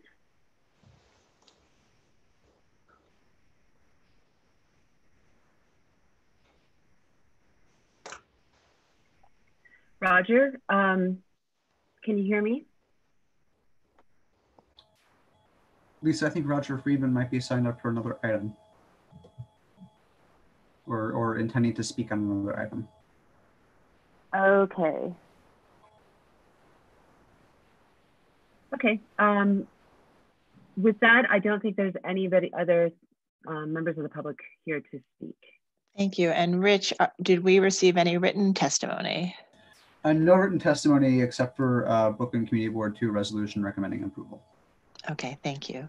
Okay, so we have Community Board 2 recommends approval. Mr. Finio, is there anything else you'd like to add before we conclude and move into our discussion? Only that I feel like it was we came upon an unusual condition and wanted to figure out a way to occupy it in an unusual way that was modest in its intention and didn't seem to affect at all the existing context of the space. We feel we've done that, and we hope that you do too. Okay, great. Commissioners, any final questions? Okay, so I think we'll move to closing the public hearing so that we can begin the public meeting and our discussion. So Commissioner Holford-Smith, would you make a motion to close the hearing? So moved. And Commissioner Chapin, would you second that? Second. Okay, and all in favor of closing the hearing? Aye. Aye. Aye. Any opposed? Okay, the hearing is closed, so we'll begin our discussion. So, this is a unique space, as has been described. It sort of, I think, just seems to be that it was an earlier building and didn't occupy its lot the way the later Rose did. And this is a very setback addition that has minimal view corridors, but is, an interesting contemporary take when it, when you will see it from that limited corridor. So why don't we go around the room and start the discussion? So I'll start with Commissioner Devonshire. I think this is fine. It's really nearly invisible, and it satisfies the client clearly. And again, they had the opportunity, but I guess not the money to do a full depth addition and chose not to. So I think it's quite modest. Okay, great. Commissioner Chen? I agree. It's a very modest addition, and it's due to very unusual circumstances. So, okay. Commissioner Bland? Agreed. I think it's terrific. I love the contemporary quality of it. I think it'll be an exciting little tiny sliver that adds to this amazingly consistent historic row. So this little contemporary sliver, set back as it is and so minor, will challenge not at all the very beautiful facade of this handsome house. So I think it's wonderful. All right, thank you. Commissioner Lutfi? I think it's fine. It's modest, it's smart, it's fairly visible, and it's almost like a little nice surprise as you're passing it. Okay, Commissioner Jefferson? I support it. I think it'd be a wonderful addition. Imagine walking down the block and turning to my right and seeing this little space with something in it. It's very nice. Okay, great. Commissioner Gustafson? Yeah, I think it's a very creative solution, you know, as opposed to the other option with filling in the entire space, because we've seen a few of these over the course of time, and no one has ever suggested creating something that's actually driven by the functional need in the building. Everyone suggests just filling the whole thing and taking full advantage. I think this is a terrific idea. I am curious about whether they could work with staff on figuring out whether there's a less visible material or structure they could use for that the metal slat structure that goes over the top. I understand it's got to go full length from front to back, but I don't know what the requirement is in terms of materiality, and if they could make that disappear, it'll at least a little bit more, that'd be great. Okay, great. Commissioner Shamir Baran? Yes, I agree that this is a really beautiful addition, and it's both minimal and very kind of maximal in that it's so poetic and sweet. You know, as an expression of bringing light into what an area that never gets light on these row house townhouses. But I think that the open metal slat element just undermines it, and I'm wondering really what can happen, even if I don't know how to deal with it. I'm wondering if there's any chance they can go back and really, if in fact they can find out if the depth of the pop out might mitigate. In other words, reducing that depth might mitigate the need for this trellis or for this slatting, because I think it just really does undermine it as a design feature, but also, you know, when you're looking at it, when you're experiencing it across the street, you'll wonder why it's there. It just makes no sense. So I hope that they can fix that, but I support it otherwise. Thank you. Okay, thank you. Commissioner Holford Smith? I agree. This is a really ingenious solution, and I think will be such a little wonderful surprise to see this little glass sliver. And I would agree that the slats, that was my only question that I had about it, was why they were there, and I understand it, but it would be nice if they could be made less visible. But otherwise, okay. I think it's fantastic. All right, Commissioner Chapin. Yes, I agree with the comments of other commissioners, and I can support this. Okay. And Commissioner Goldblum? I agree. I can support it. Okay, great. So I think we have enough votes to approve it as is, but we can certainly encourage them to continue to work with DOB to see what changes they could make to minimize the visibility or reduce the amount of slats at the top. I think that we otherwise they'll have the motions to approve as is. And so I'd like to ask Commissioner Lutfi to make that motion. Sure. Can you hear me? Yes. Okay. In the matter of docket 20-02842, 295 Clermont Avenue, Fort Greene Historic District, a second Empire style row house built in 1867. The application is to construct a side yard addition. I note that the building style, scale, materials, and details are among the features that contribute to the special architectural and historic fabric of the Fort Greene Historic District. I recommend approval finding that the work will not damage any significant architectural features, that the proposed 2-foot, 4-inch wide side yard addition will only be visible from a limited vantage point on Clermont Avenue through a gap in the street wall behind an existing metal gate. That the modest size of the proposed side yard addition will maintain a sense of the building's original massing and will not overwhelm the building or site. That the addition will be set back deeply from the front and rear facades, and its simple design and materials will help it remain subordinate to the historic building and streetscape. That the open metal slat structure over the remaining portion of the gap between this building and its neighbor will recall pergolas and other rooftop elements sometimes found on row houses and will feature a gray finish, helping it remain a discrete presence, and that the proposed work will not detract from the special architectural and historic character of the building or the Fort Greene Historic District. Thank you. Commissioner Bland, would you second that motion? Yes, I will. I second it. Okay. And Rich, will you now call the roll for the vote? Yes, one moment. Chair Carroll. Aye. Commissioner Bland. Aye. Commissioner Shamir Barron. Aye. Commissioner Chapin. Aye. Commissioner Chen. Aye. Commissioner Devonshire. Aye. Commissioner Goldblum. Aye. Commissioner Gustafson. Aye. Commissioner Jefferson. Aye. Commissioner Lutfi. Aye. Commissioner Holford Smith. Aye. Okay, 11 in favor, none opposed. The motion carries. Okay, so that's approved. So we are going to take a 3-minute break right now. And commissioners, if you need to step away, just turn your video and volume off, and we'll be back in a few minutes. Thank you.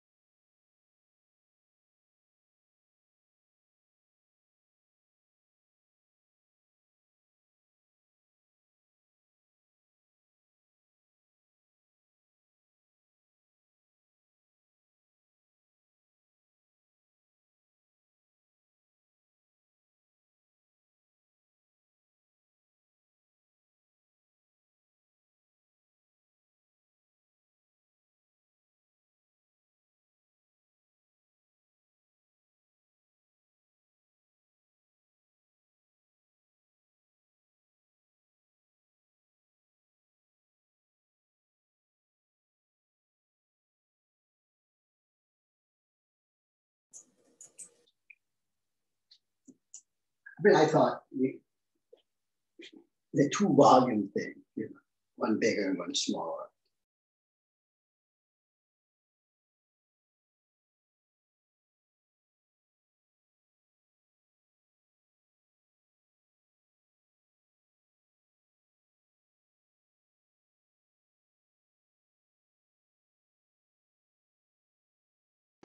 All right, I think we have 3 commissioners missing, but we do have a quorum if we want to start to read the next one in.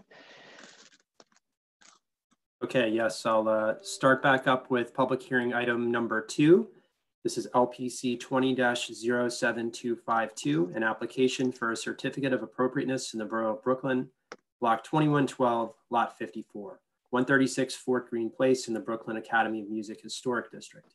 An Italianate style row house designed by Effingham H. Nichols and built in 1859. The application is to replace windows. Okay, thank you. And for members of the public, if you wish to testify on 136 Fort Greene Place, now is the time to enter the meeting. The meeting ID information is on the YouTube screen, as well as the phone number if you'd like to dial in. And we will display the meeting numbers again as the public testimony portion of the hearing commences. Okay, Edith, we may turn it over to the applicants now. The applicant has entered the meeting and has been given access to the presentation. And you may begin, although I do not know if you have audio at this time. Can you please begin and state your name for the record? Thank you.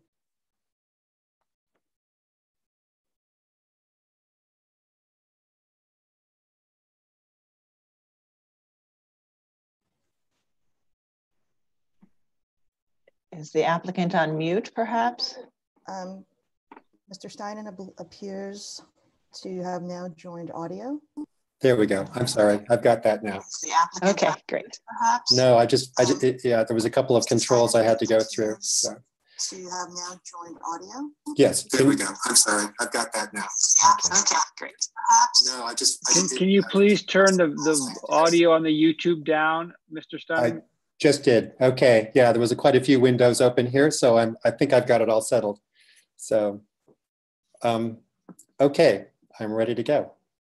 And then if you can just click on the screen, you will have access to the presentation. Okay, let me see if I've got that going. Enlarge this. Okay, I think, there we go. Okay, so again, my name is Christopher Steenon. I live at 136 Fort Greene Place. I'm the owner and I'm also the architect for this. The house is located in the Brooklyn Academy of Music Historic District. We're sort of at the far corner over here near the Atlantic Terminal. So just at the very edge of this thing where we're at. The proposal here is just to change out the windows.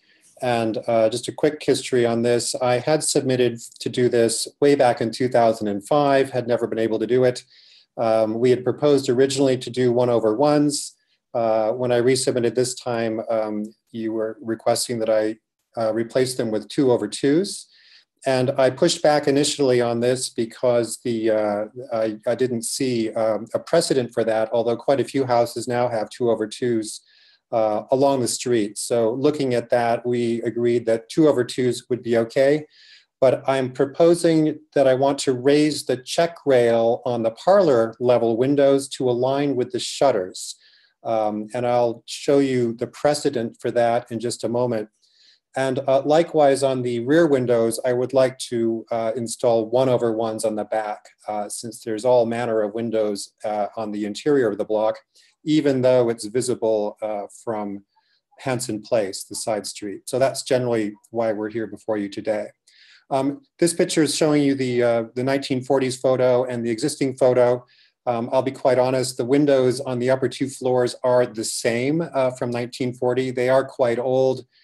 Some of the glass is still floated glass, and some of the glass is actually sagged in the windows. They've been there for quite some time. They're still operable, but they really are not very energy efficient at all. They leak like crazy. There's no sound attenuation and so forth. So at this point, we're ready to change them out.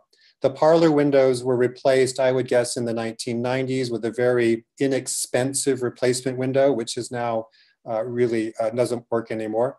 And then the basement windows, I believe, are still the originals from the photos there. And those are very old. I don't think those have been changed for a long time. So the proposal, whoops, let's see if I can go to the next. There we go. So the proposed changes I were doing, here's the existing is on the left. You can see there are 1/1 windows. Almost all the windows on the block were changed to 1/1s back in the 1940s, and I'll show you those images in a moment. We looked at the 2/2 on the front, and actually it's rather nice. It accentuates the vertical element of the house in a way that I think makes it nicer. And so we're ready to do that. But again, I wanted to elevate the check rail just up a little bit so that it aligned with those older shutters. On the rear of the house, it's all 1/1s right now, and we're proposing the same. Although the parlor level windows on there, I wanted to raise the check rail there also, but those are not visible from anybody. So we didn't have any pushback from your staff there when we proposed that. So that's okay. So it really is the upper windows. We're proposing to have 1/1s. And here's the windows in the back, just the existing conditions. The parlor levels are on the left side here.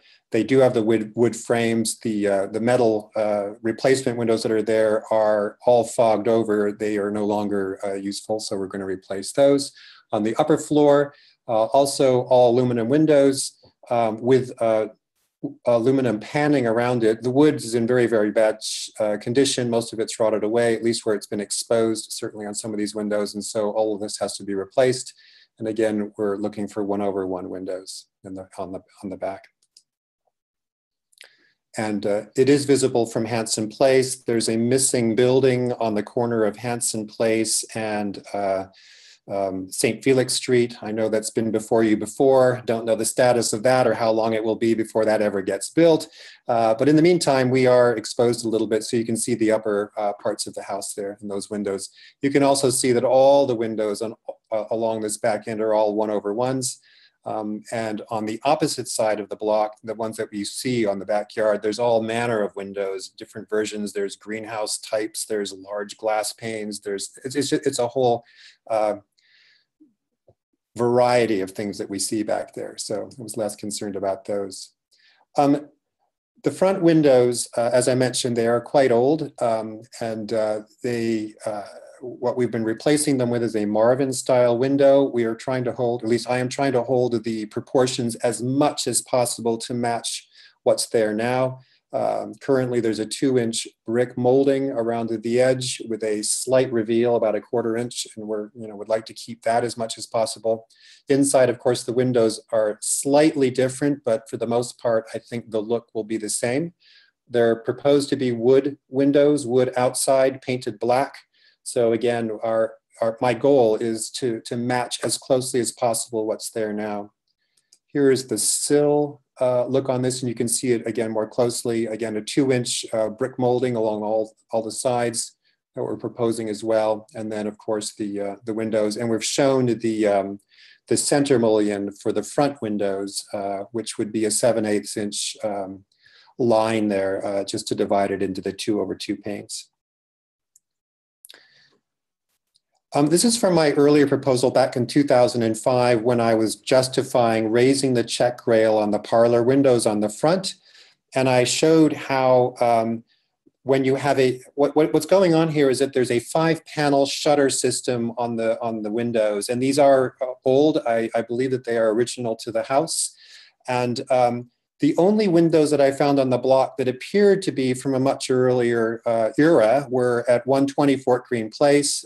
They had a 4/6 window, which aligned for the most part with the shutters, because you can see that there's sort of a 5-paneled window system to match the 5-panel shutter system. So check rail was split, 2/5, 3/5. And that's what I was proposing at that time. This is the page from my proposal from back in 2005 when we originally had done this. I'll mention that the restoration on this house has been taking a long time, and there's been all sorts of interruptions, starting with the 2008 crisis. And of course, it might be some time before we get the windows fixed on this one again. But nonetheless, here's what was proposed. From the 1/1s to a 1/1, and that was approved with a different window system, but not this time. But I still think the check rail is important, and I just want to go through the details of why. This is showing the details on the window frame on the basement window, which is consistent with what's happening on the windows above in terms of the brick molding. It's a 2-inch brick molding with a 1/4-inch reveal on the side. So again, we're trying to copy that. On the basement window, shown on the right, the center mullion is about 2 inches, of wood plus the glazing compound, which makes it a little bit thicker. But that's what's happening on the bottom window. I use this a little bit as a precedent in order to demonstrate that the window check rail, even on the basement window, is not exactly in the center either. It's actually raised slightly so that the glass proportions are of the same height. And on the right side here, I'm showing how the shutter systems on the inside are actually of different heights too. So it's not 2 equal size shutters. The shutters are 27 inches, 25.5 inches. And in my opinion, no builder is going to go through the effort to make different size shutters without a reason. And the reason is they're trying to align it with the check rail on the windows. So the windows and the shutters match. And so that's the reason why I'm proposing the check rail be raised on the parlor floor. And here are the shutters from the parlor floor, looking from the inside. And I've sort of shown the dimensions. Again, every shutter is a different dimension. So it's not as if they're off the shelf things that someone just sort of slapped into place. Plus they're quite old. I've sort of shown where there are, just close-ups of here showing the old rectangular nails that make up the molding. In fact, all the molding in this room where I'm presenting right now is old. It's very old. We've stripped it, and this is the condition now. But as you can see, the check rail on the window just doesn't align with anything. It was sort of a thoughtlessly installed replacement window when they put the 1/1s in. So what I'd like to do now, obviously, is put in, well, 2/2, but with the check rail raised. And then finally, I just wanted to show this precedent. This is the 1940 photos from many of the windows on the block. By the time 1940 rolled around, almost all the block had changed the windows to 1/1s. And I know through the discussions we've had, that's probably not consistent with what was originally there in 1860 when the houses were first built. But what is interesting is that in these photos, many of these houses still had the 5-panel shutter systems. At least the lower shutters are closed, which is common because the windows go all the way to the floor, but they are of 1/5 height, which suggested that they would have had similar shutters to what is in my house. Now, there is an interesting exception at 124 Greene Place. That's the window that I showed you earlier that had a 4/6 window panel, and from the proposal I gave in 2005. Here it is in 1940, and it's 4/6 instead of, I'm sorry, it was 4/6.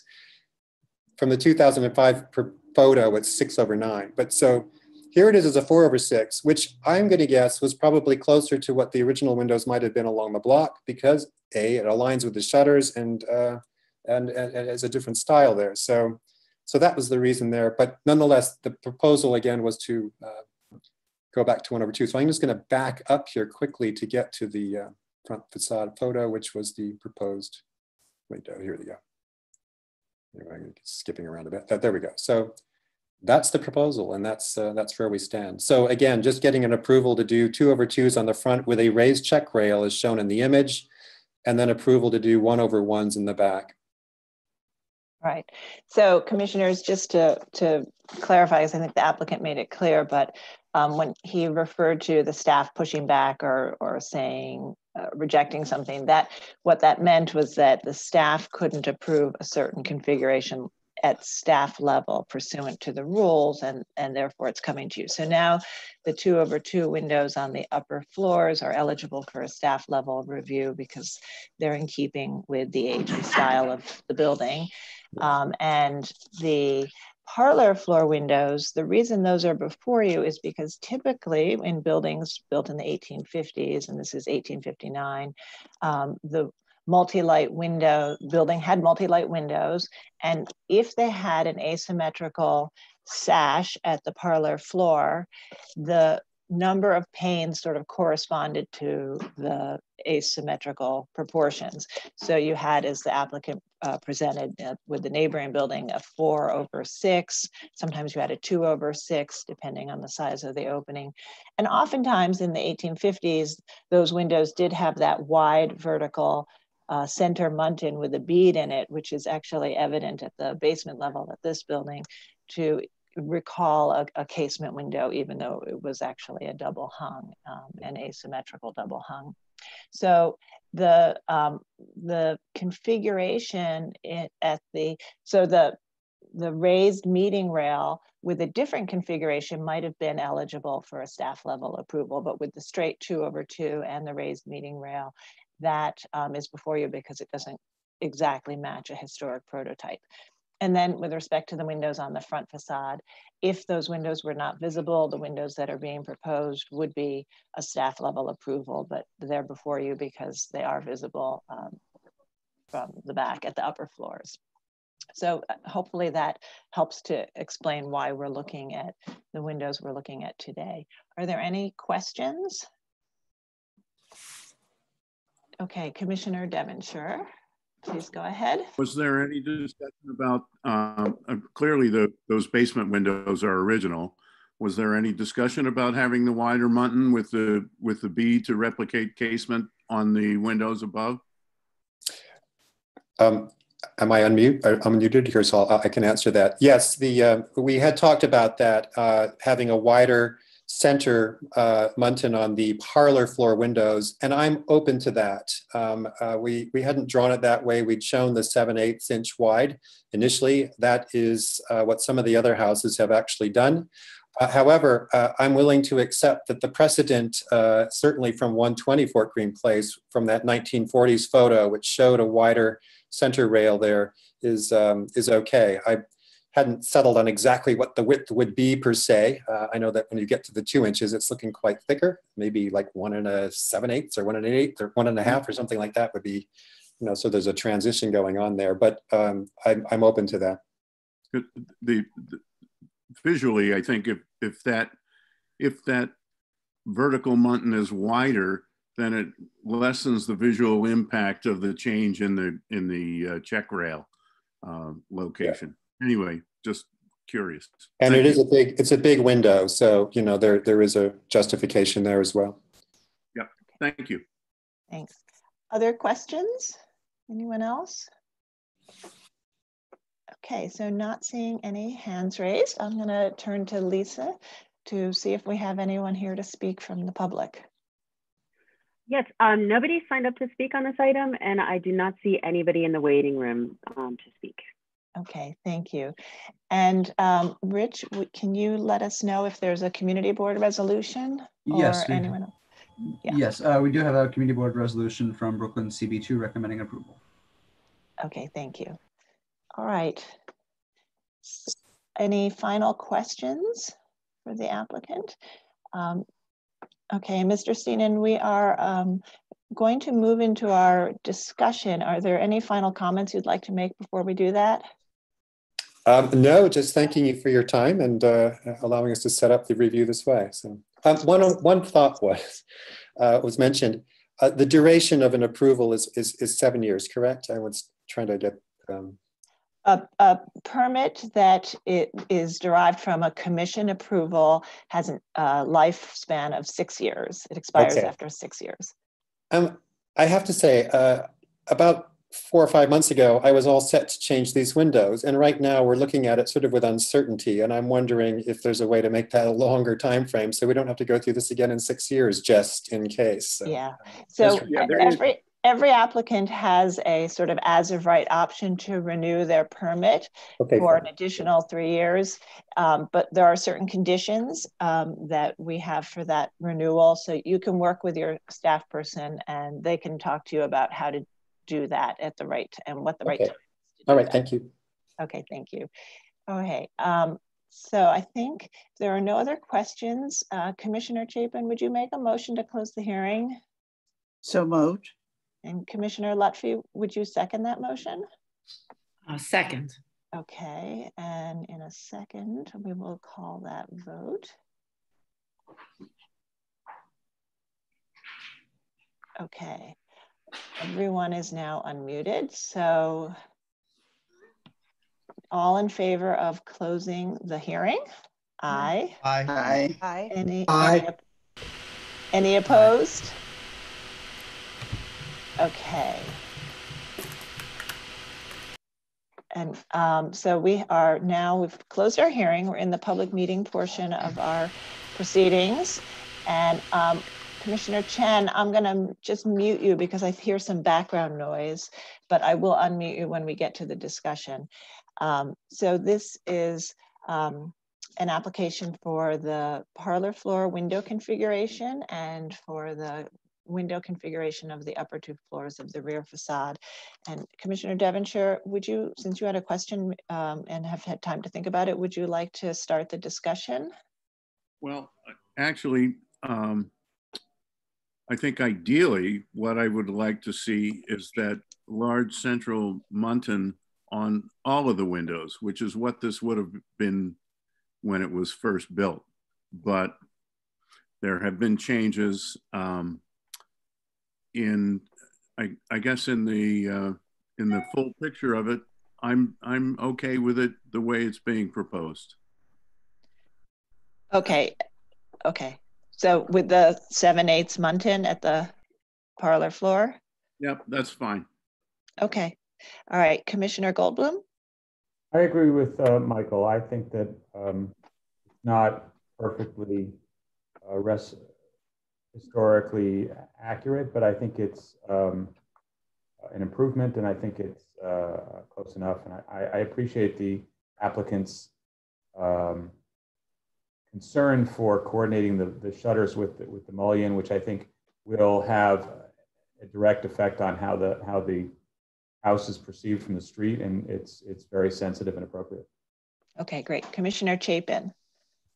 I think raising the check rail is very appropriate given the shutter situation and the documentation which the applicant presented. So I can approve it. Okay, Commissioner Holford-Smith. I agree. I think raising the check rail will be an improvement, and I can support the application as is. Okay, Commissioner Shamir Baran. I'm in agreement. Okay, Commissioner Gustafson. Yeah, agreed. Commissioner Jefferson. I'm in agreement. Okay, Commissioner Lutfi. I'm in agreement. And Commissioner Bland. In agreement, and I would just add, that's not me. I would just add one thought to the applicant who's made a very fine presentation here, that Rome wasn't built in a day. That's right. Thank you. All right, Commissioner Chen. Agreed. Okay. All right, so Rich, will you go ahead and make that motion, do the roll, sorry. Commissioner Chen, I'm muting you. There seems to be some static or background noise, but we'll unmute you again for the vote.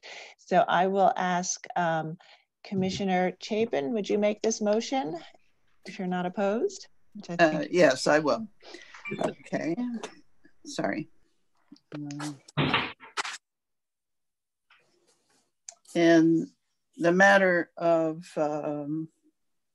a certificate of appropriateness, Borough of Brooklyn, LPC 20-07252, 136 Fort Greene Place, Brooklyn Academy of Music Historic District, an Italianate style row house designed by Effingham H. Nichols and built in 1859.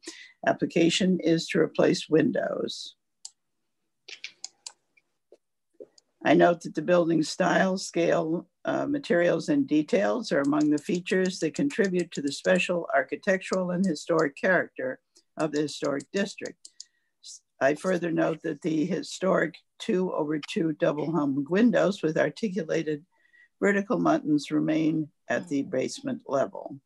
I recommend approval, finding that the work will not eliminate any significant architectural features, that the proposed windows at the front and rear facades will match the historic windows in terms of operation, material, and finish, that the proposed 2/2 configuration at the upper floors of the front facade will be in keeping with windows historically found at buildings of this style, type, and age, and that the proposed 1/1 configuration at the rear facade will harmonize with the 1/1 configurations at the rear facades of the adjacent buildings. Right, and just to note that the finding about the 2/2 configuration applies to all the windows on the front facade. Okay, yeah. Commissioner Lutfi, would you second that motion? Second. Okay, Rich, will you call the vote? Yes. Chair Carroll? Aye. Commissioner Bland? Aye. Commissioner Shamir Barron? Aye. Commissioner Chapin? Aye. Commissioner Chen? Aye. Commissioner Devonshire? Aye. Commissioner Goldblum? Aye. Commissioner Gustafson? Aye. Commissioner Jefferson? Aye. Commissioner Lutfi? Aye. Commissioner Holford Smith? Aye. Okay, 11 in favor and none opposed, the motion carries. Okay, that's approved. Thank you very much. And good luck, Mr. Steenan. Okay, and we'll move to the next item. The next item is public hearing item number 3, LPC 20-07474, an application for a certificate of appropriateness in the Borough of Manhattan, block 605, lot 31 and 7501, 657 Greenwich Street, aka 653 to 677 Greenwich Street, and 132 to 144 Christopher Street in the Greenwich Village Historic District. A federal style church building built in 1821 to 22, a federal style row house built in 1825 to 26, and a school building designed by Thomas M. Bell and built in 1955. The application is to alter a fence. Okay, and any members of the public who wish to participate in the hearing and comment on this proposal, now is the time to enter the meeting. The meeting information is on the slide now, and we will display this slide again as the public testimony portion of our hearing continues. And the applicants have joined the meeting. Please state your name for the record to continue.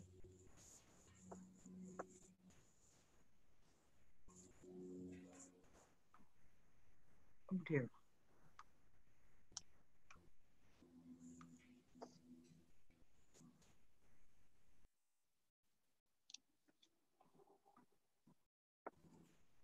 If you could please state your name for the record.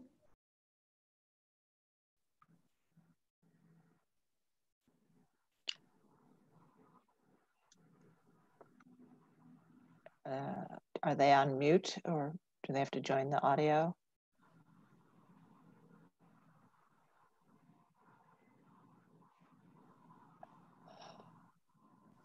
The applicant is not on mute, and you please state your name for the record and you begin the presentation. Yes, you may begin the presentation. Hello? Yes, we can hear you. Please begin.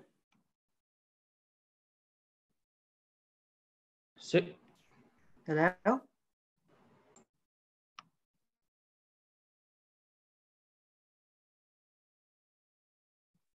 Hello? Yes, we can hear you. Yes, we can hear you. So please state your name and you can begin your presentation. Hello? I don't think she can hear us.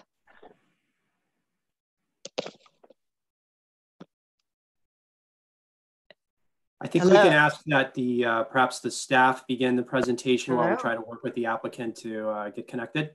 Thank you. Let's do that. James, would you be able to start the presentation? Yes. Hi. Thank you. Okay. James, I will just give you access to the presentation momentarily.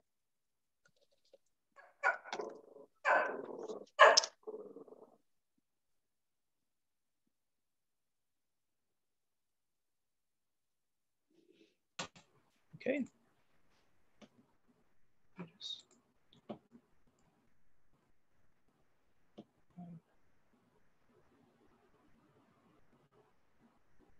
Edith, do I have control of the presentation? Okay.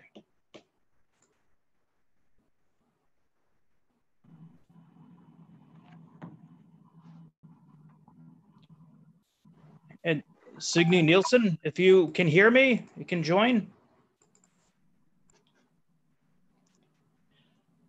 Okay.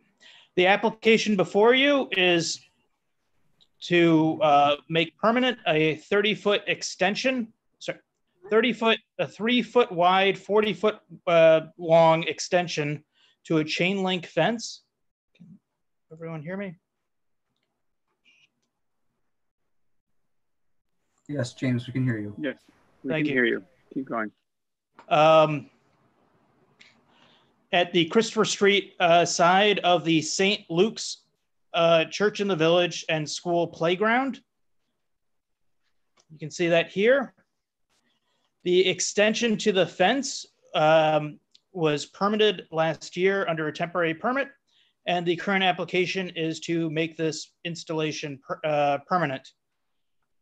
It's 40 feet wide, 3 foot tall, and it corresponds to a half basketball court behind it. The other aspect of this presentation is to legalize the vinyl ivy-clad covering that spans the length of the Christopher Street chain link fence.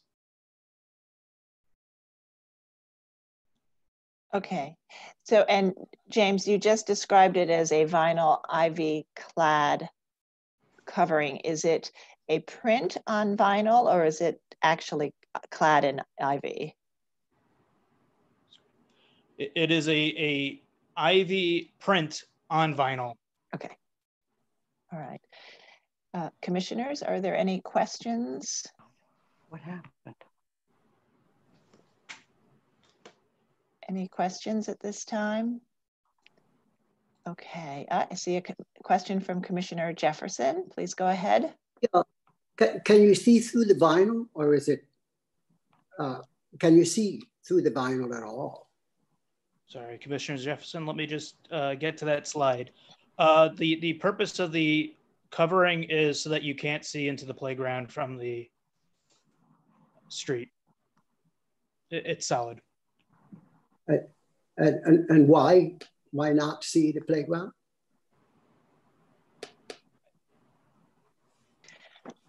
Commissioners, so this is a fence that's fronting a playground with children of different ages. I think there's been an attempt to provide privacy from people walking by for some time. You can see on the image on the top left, there was a more temporary dark green covering put up on portions of the fence. And we believe the applicant was trying to kind of continue that, increase its height to some degree, but add a little more interest to the covering itself, which is how we ended up with the vinyl covering with ivy that you see today. And just to clarify that is installed, so this is really a request to legalize that. The other part of the application is to make permanent this sort of 3-foot extension that happens behind that one tree towards the middle, where there's a basketball hoop behind that to sort of hold or provide a backdrop for the basketball goal and any balls that are being thrown up in that direction. Hello? Sort of 2 parts. Hey, Signe, we can hear you. Can you? Oh, you can hear me. Okay. Oh, phew. So what am I? Should I be on Zoom? Okay, I'm on.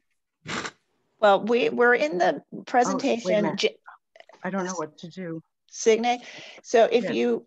Okay. Can you hear me? We can. Can you hear me? This is Chair Carroll. Me? Yes. Can you hear me? Hello? Hello? Okay. I think your audio. I'm sorry. Something is wrong with her audio. Can you hear me? Can you hear me? Can somebody try to assist her with her audio? And in the meantime, James can continue to answer her questions. Yes, I'm sorry. Okay, hi. Okay, hi. So Commissioner Shamir Barron has a question. So why don't we go ahead with that? Thank you. It appears as though there is an existing wall behind the fence. Is that the case? And Hello? if so, why is there a fence in front of the wall? And has there been an attempt to increase the height of that wall? I'm just confused about what I'm seeing. Thank you. Okay, thank you, Commissioner Barron. Shamir Barron. Let me just Hello? show you. Can someone hear me? Hi, Signe, we can hear you, but I think, Hello? Signe, I think something's wrong. We have to mute her so we can keep moving. I've been muting Signe, but she keeps on muting herself, I believe. Is there someone who can call her to give her some assistance? Call her on her phone. Do we have her phone number? Yes, I'll provide that number to. James, give me the phone number. I can give her a call. Thank you.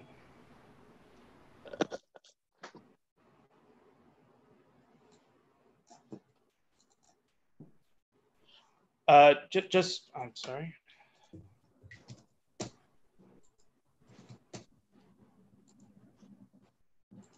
Okay, sent.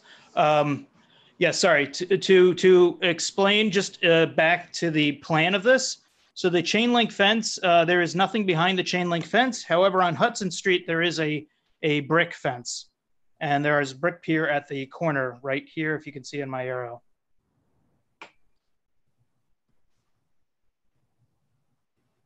Okay.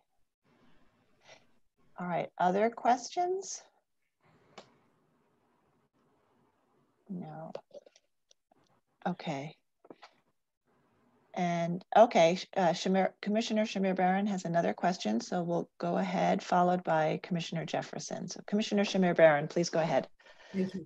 So why a chain link fence as opposed to a more substantial built structure that is wall-like or fence-like or something? Why chain link fence? Sure. Sorry, Commissioner. So the chain link fence is a grandfathered condition, and I'm just going to go up. The applicant received a permit last year to extend the 9-foot fence, which is on a little concrete curb, for a 40-foot section behind the half basketball court that you see here. They extended it 3 feet with a temporary permit for a chain link fence section for the basketball. So the actual chain link fence, while it may not seem substantial, is a grandfathered condition. Okay. And we're reviewing just the making permanent this little extension piece for the basketball court and the vinyl covering. So they're not replacing the chain link. Okay, Commissioner Jefferson? Does the vinyl covering wrap around the corner also? It does not. The vinyl covering is only along Christopher Street. Okay. Okay, thanks. Other questions? Anyone else have any questions? Okay. And I don't know, Rich, if we've had made any progress reaching the applicant. Yes, we have reached the applicant. She is muted. She can't seem to hear us, but we can hear her. This seems to be an ongoing issue. So she is right now muted, and she is still here in Zoom with us.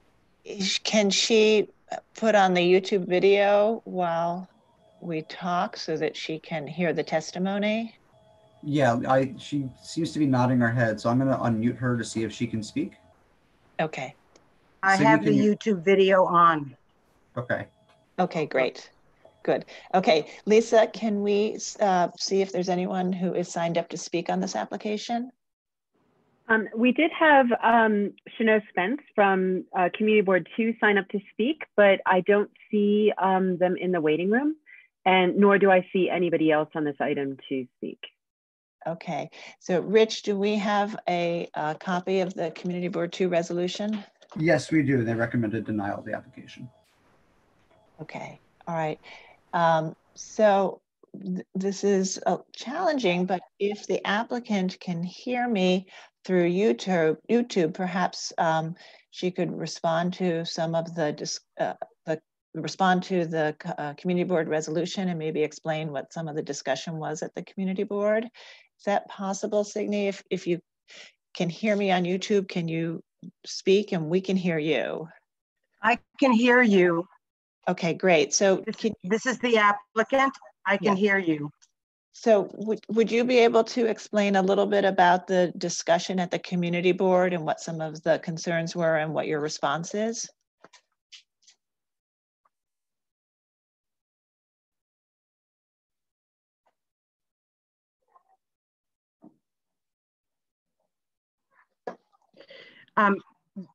Yes, some of the concerns. So my challenge is,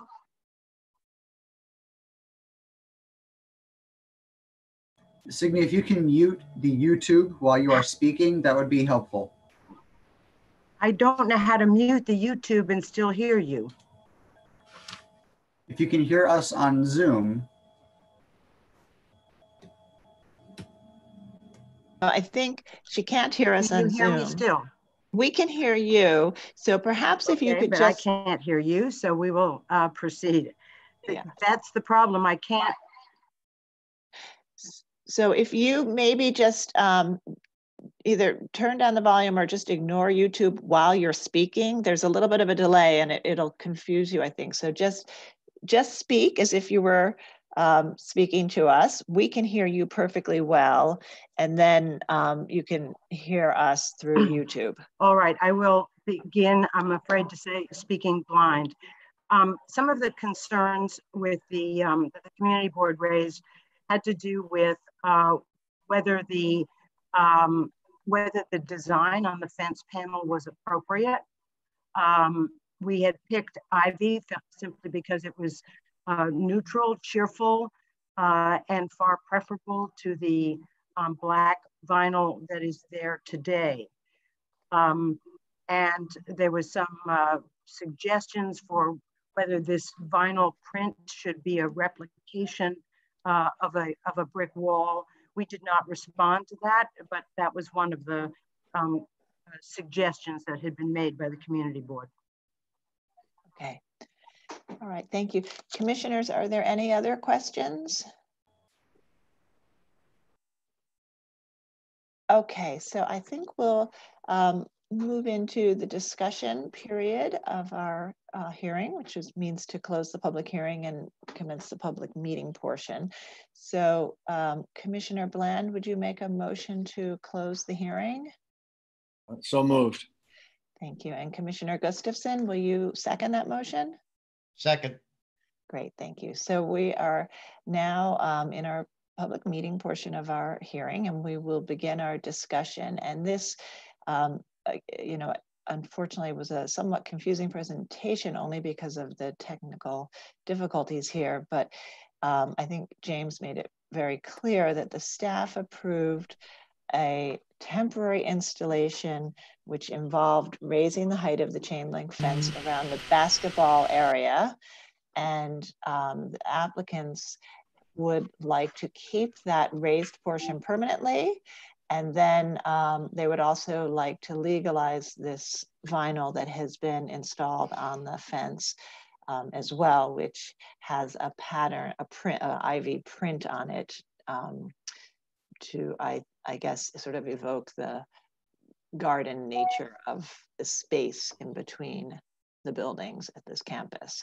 So with that, I think it would be great if we could start a discussion, and maybe we'll start this one with, why don't we start with Commissioner Bland? Oh dear. Well, I was not aware of this situation, and I'm finding myself to be kind of appalled by it. Not the design per se, although I'm not a fan of the ivy necessarily, but the whole idea of visual privacy of playgrounds. I mean, is this something that's occurring all over the city? My office used to be very near Grace Church's schoolyard, which is lovely and open, and it was wonderful at noontime to see all the kids out playing. I just don't understand why we're doing this, and if so, is this a precedent that then everybody's going to hide and protect the kids playing in playgrounds? I can't imagine a city like this. That's my situation. I mean, do I like a brick wall applique more than an ivy? Maybe, because it seems more fitting. But I mean, even this picture showing all the brick but the whole idea of it is kind of appalling to me. I have to just admit that. Thank you. Okay, thank you. And I think, you know, this is interesting because I think that many schools do try to create some security and privacy for children playing. So I think it's not unusual and not the first time we've seen requests for privacy for sort of the areas that children will be, but certainly, you know, historically there were playgrounds open everywhere. So I think it's something, sort of one of those things that isn't a historic condition, but is something that we do see a request for. Yeah, I meant to start my thoughts by saying I think my thoughts are irrelevant because a lot of this seems to be a grandfathered situation. So yeah. I recognize that, but my heart is just leaping forward and saying this is a terrible precedent. Right. And I think, you know, in terms of the print, whether it's ivy or brick, or what they have now is just sort of a black vinyl or something that's behind it. Perhaps one finds that more neutral and as a barrier or some visual barrier that a neutral is better than a floral. But let's go around and see what others think. Okay. Actually, so, Commissioner Bland, do you have any opinion on the extension of the fence, that 3-foot extension as well? That's the two things in front of the commissioners right now. Right. I would say don't do that. Just keep it straight across. I mean, it's not a basketball that we're worried about seeing. It's the person, I guess, if anybody's worried about that. So I wouldn't. No, the height of that. The height of that is because there's a basketball hoop behind it, so they're just sort of. Yeah, I don't think we mind seeing the basketball hoop. That's not a security issue. It's seeing a person, maybe. So I think there's two parts. There's the raising of the chain link in that one portion, and then the vinyl. So I think you're comfortable with the raising of the chain link. Sure, because the basketball is going to go over the fence and into the street otherwise. Okay, great. All right, Commissioner Lutfi. So, yeah, I'm having a problem with it as well. So, you know, on tennis courts, there are often privacy screens because the courts are so close together and you don't want to be distracted by the play around you. So there's often, if there are multiple courts back to back lined up, there are these very understated green, not completely, you know, partial, not completely dense in terms of the fabric. You can see through them a little, but you have the sense of privacy. And I feel like if it's important to have something, we should do something like that. That's very understated. And it certainly shouldn't go up to the top of this fence. I mean, I would love to lower the fence if it's really important to have it raised. I can be in favor of it. Okay, great. And Commissioner Jefferson? This is a tough one. I think the fence, the graphic is so dominant, it's so powerful. I would recommend maybe layering different grids on the fence, so at least you would have some transparency. If that's not possible, maybe there's a graphic pattern that's softer, and not so dominant, because this is extreme dominance. It's just too powerful for me. All right, great. Commissioner Gustafson. All right, let's start with the fence. The fence is grandfathered, so the fence is what it is. I don't understand why one designs a basketball hoop to be on the outside rather than on the interior of the schoolyard, but that's not before us. That's just poor planning. So the fence is the fence. I am completely opposed to the graphics entirely. I don't care what the graphics are. There are hundreds of New York City public school playgrounds around this city that don't have privacy screens of any sort whatsoever. And even if there was one suggested here that was halfway decently reasonable, then I'd consider it. But this is just awful. You know, they should just, they might grow English ivy on it and have the real thing, you know, but I'm just completely opposed to this. There's nothing appropriate about it in this neighborhood. Thank you. Commissioner Shimei-Barron. So, you know, I don't actually object to the image as an image or to a continuous image. What I object to is the fact that this is actually no longer a fence at all. Nothing about it is screen-like or fence-like. It's an opaque, solid wall. And we, you know, make so many efforts in so many cases when fences are presented to us for those fences, even in parks and places where there are historic tall fences, to make sure that they are lowered. So the point here is that we would be approving a solid wall, that it would only be, and the proposal here is for it to be made even taller. So I guess if the assumption is that the fence is the fence, grandfathered, then fine. And then I think it needs to be much more fence-like or screen-like, which means it needs to be, have transparency. So the material needs to either be completely much more film-like so that you can see a hazy picture through it, or perforated in some way. So again, it's not the image that I find problematic, but it's opacity.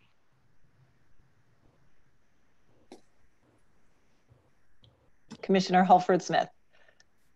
I agree with the previous comments from commissioners. I find the opacity to be very disturbing, as well as the height of it. I don't object to the raised section of chain link behind the basketball hoop, but I think if it was a more neutral, translucent material, and perhaps it not as tall as it even is the Ivy image, but perhaps it could be lower than that. And there are also some accretions on top of it that I think are really also very disturbing. So if it be something more transparent and not as high, to at least to give some privacy, but not to block the complete view of the playground behind. Great. Thank you. Commissioner Chapin. Yeah, I agree with extending the fence. I also agree that this covering is not appropriate because it is creating a wall-like condition. I could go along, I think, with some kind of a privacy screen, but it should be either maybe a translucent. I started thinking about, like a glass or some kind of a light plastic or something that you could see through, or a screen element which is metal or wood or something that permits light through but not clear views of the interior. Some ways I like the idea of a translucent one, just because you could get a sense of the activity without actually seeing individual children. So anyway, in addition to the concerns about blocking your view entirely and creating a wall-like effect, I'm concerned about this vinyl material to begin with, that we would permit this on a more permanent basis. I don't think it's going to hold up well and look good, even if we were, wanted to have this wall-like effect.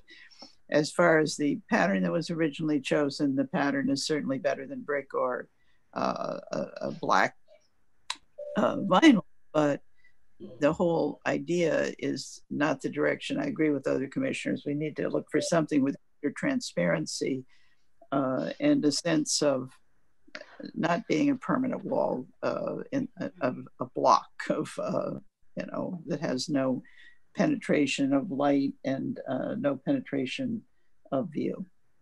Okay, thank you. Commissioner Goldblum.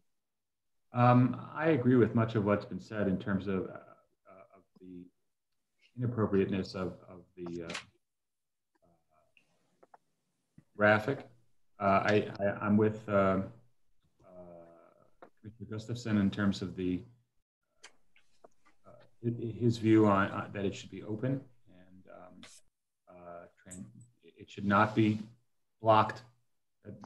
chain link as a material for playgrounds is very common in New York City, but it's always open and it always allows people to see, and that's part of the street life of New York City. It's part of the street life of Greenwich Village, where there's several very famous basketball courts, playgrounds that are fenced with chain link, and where seeing that activity is part of the life of the street. So I would not think that any kind of material that block that would be appropriate. I mean, this site has brick walls around it. That's a feature of this particular site. If they wanted opacity, I think they've got a template for how to do it. I think that if the graphic were removed, I think that chain link as a grandfathered material could be extended up if it were consistent with the rest of the fencing. I'm not in favor of the graphic. Thank you. Commissioner Devonshire. I'm okay with the extension of the height to keep the basketballs from going out into the street. They cost $50 a piece. I am absolutely not okay with the vinyl. I think if they need some kind of semi-privacy, they could put a neutral mesh and mount it on the inside of the chain link fence. Okay. And Commissioner Chen? Yeah, I think that doesn't seem like the majority. I don't think the project can be supported as it is right now. Okay. All right. So I think where we are is we have support for extending the fence at the basketball portion, extending the height of the chain link fence, but we do not have support on any covering at this point. And there are also concerns with the additional signs on top of the covering. And I think that the issues with the covering really have to do with the opacity and the graphic, and that the applicant could, I think there's some openness to something, while a preference to have it open, some openness to something by some commissioners if it were a more neutral, toned down pattern, color, and if there was more openness to it, whether that's perforations, cutouts, or sort of more of a translucent fabric. So I think right now what I'd like to do, even though this is technically a violation, I'd like to take no action because I feel that the applicant didn't really get to speak today without the sort of, she was a little uncomfortable because she couldn't hear us at the same time. So I'd like to take no action and allow her to continue to work with the staff on deciding whether or not to eliminate the vinyl covering or to try to design something that responds to the comments and then come back to us. And we can revisit at some point where we could approve the extension of the fence, and to the extent that there's comfort with a redesigned covering, we can consider that at that time as well. So let's take no action today, and we'll ask the staff to continue to work with Ms. Nielsen on the application. Okay. Thank you. And with that, we'll move to the next hearing item. This is item number 4, LPC 20-03. Before you're breaking up. Moving to the next hearing item, item number 4.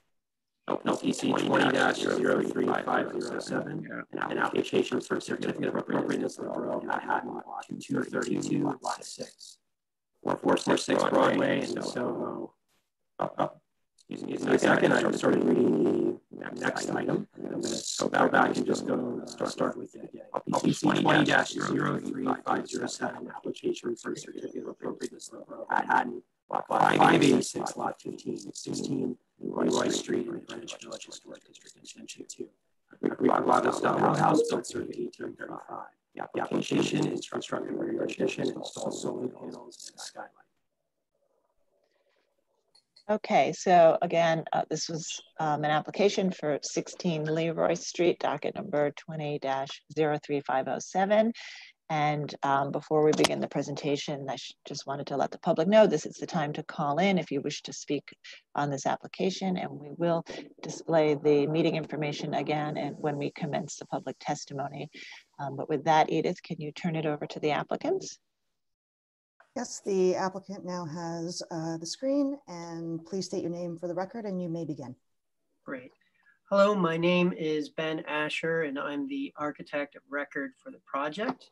Thank you for allowing us to present today. As you know, 16 Leroy Street is a brick townhouse constructed in 1835 with Greek revival features, Italian alterations, with an existing 3-story rear extension that was added at a later date. The owners will be returning the building back to a single family dwelling. The project scope will include replacing the existing rear extension with a 2-story addition, a roof solar panel installation, as well as a roof skylight on the primary facade, which they'll also be restoring as part of their application at the staff level. Now, the only location through which this rear extension will be visible and the skylight, and the solar panels will be visible is through the lot at 31 Carmine Street, which I'm showing here. Looking through, and here's 16 Leroy with the proposed 2-story extension across, which you can see in the block diagram. I wanted to point that out. And then from here, we can see the view of the existing from Carmine Street with a rectangle showing what portions of the building would be visible. Our proposal is to create a new rear extension by removing the existing 3-story extension, which you see here, which we're doing for 2 reasons. One, the existing extension we've noted is deteriorating behind the vinyl siding, both on the construction of the exterior, but also we've noted some interior deterioration as well. And then the other reason is for a design reason, we find that the new proposed 2-story extension will create a better utilization of the interior space. And we wanted to note that the existing 3-story extension also does not align, the floors do not align with the main structure, which also creates some problematic situations with its use. These are just some context photos. This is a 1940s photo. This is existing.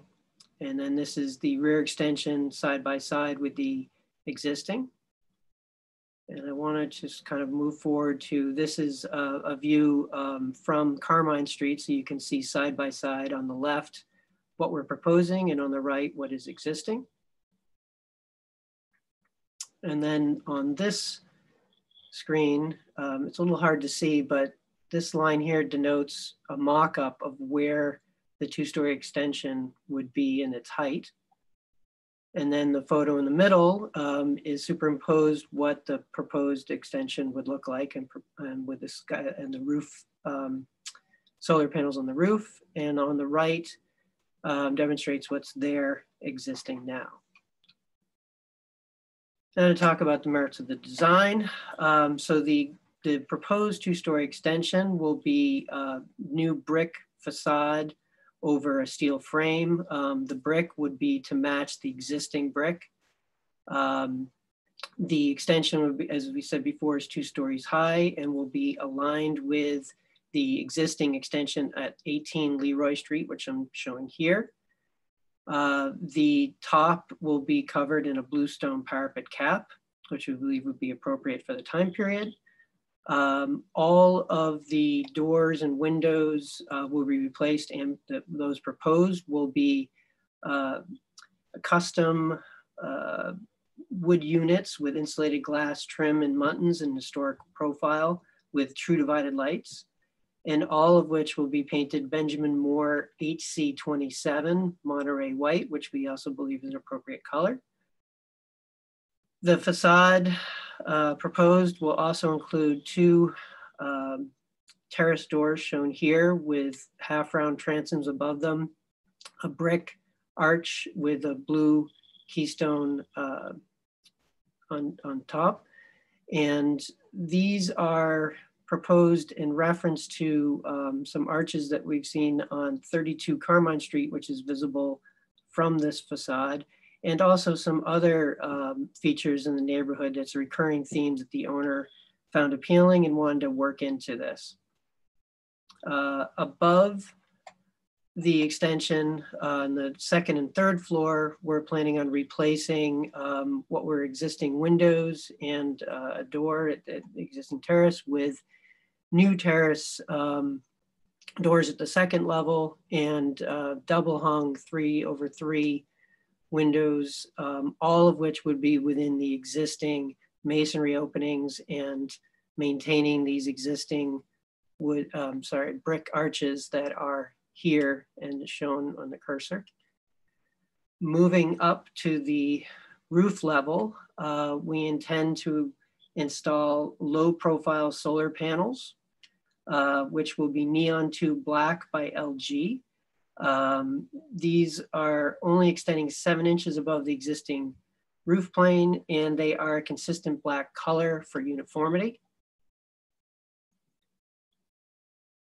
Now moving through to the primary facade. There we go.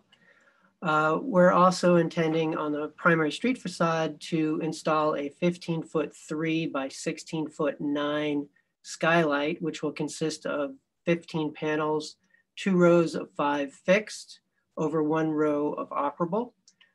And I wanted to point out that the entire assembly only extends 3.5 inches above the existing roof plane. So it is below the visibility line, sight line from the public view, which is depicted here with this dotted line.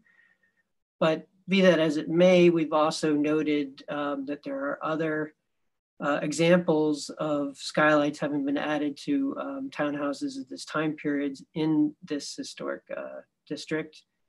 So I'd put that out there as well.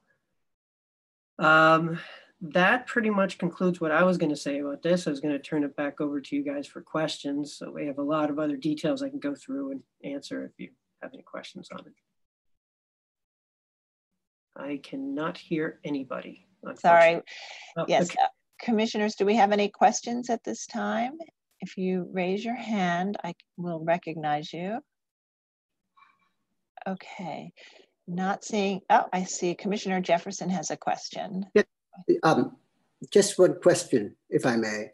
The solar panels, have you given any thought to the Tesla shingles that are been marketed now so that it would be part of the structure and a good part of the structure forever and would do what you wanted to do in terms of energy? Yes, thank you for that question. We did investigate some of the Tesla solar panels. The problem that I've been having with them, and this has been a recurring issue since they first started talking about them, is that they're not yet available to be sold here in New York, is what we were informed. And we still don't know what that date would be. And the owners want to do this project now and not have to wait another year or two and then redo the entire roof, which is the one drawback to the Tesla panels, is that when they do become fully available, you would have to do a complete roof replacement in order to do that work. And they would want to do this work as part of the rest of the renovation here in 2020. Oh, thank you. Thank you. Commissioner Halford-Smith? Yes, I'm not sure if I missed this, but the skylight on the front roof is not visible from any location? Yes, that is correct. And actually, let me take you to an earlier portion of the presentation, which I kind of blew right through. Is a better vantage point. So you can see in the lower portion of LPC 100.00, you can see a scale figure, and this is a good indication to show what that sight line would be we also have photos and we did a mock-up for the staff as well, so they can verify that as well. Okay, thank you. Thank you. Thank you. Other questions? All right, not seeing any other questions at this time. We'll move to public testimony. Lisa? Okay, great. We had 2 people sign up. We'll start with Kelly Carroll from Historic Districts Council. Okay. Kelly, we've brought you into our room and unmuting you. Can you hear me? I can hear you. Can you hear me? We can, Kelly, thank you. Please state your name for the record and you have 3 minutes. Great. Kelly Carroll, Historic Districts Council. As this presentation displays minimal visibility studies, HDC has concerns regarding the visibility of the proposed large skylight on the front facade. The skylight, if visible, is a drastic change that might be better concealed from pedestrian view with the restoration of the building's original cornice configuration. Therefore, we suggest restoring this condition to further eliminate visibility of the proposed skylight. Thank you.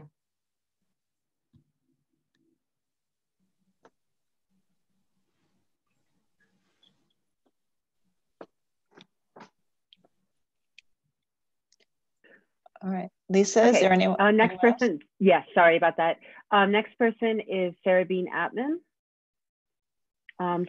Sarah, bringing you into our room. Okay, Sarah, I've unmuted you. Can you hear me? Yes, I can hear you. Hold on, I'm turning down my YouTube on my tablet. I'm multiple tasking here. Thank you, Sarah. All set? Yep, please state your name for the record and you have 3 minutes. Okay, Sarah Bean Atman of Village Preservation. Leroy Street boasts some of the oldest houses in the Greenwich Village Historic District Extension 2.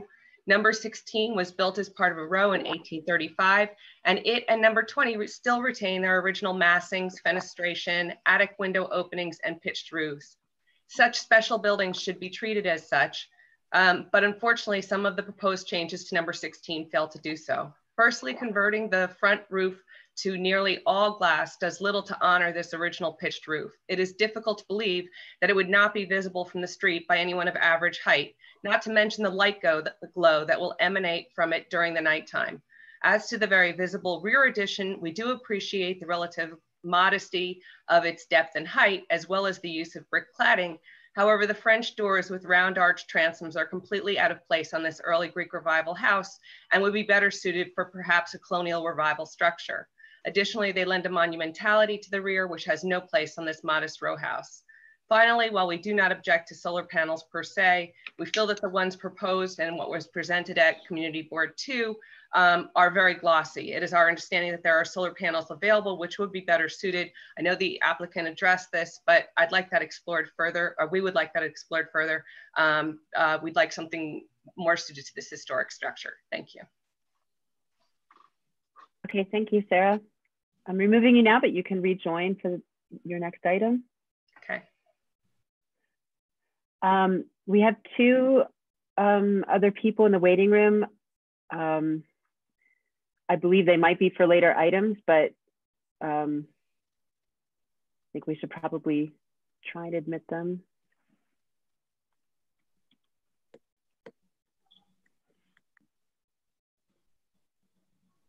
Okay, Roger Friedman, can you hear me?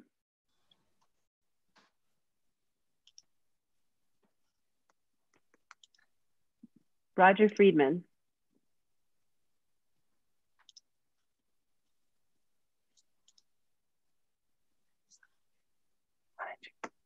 Okay, Roger Friedman, last time. Doesn't look like he has any audio. Yeah, so Roger Friedman, if you're listening on YouTube, please join the meeting only for the item that you plan to testify for. And Brian Lurie.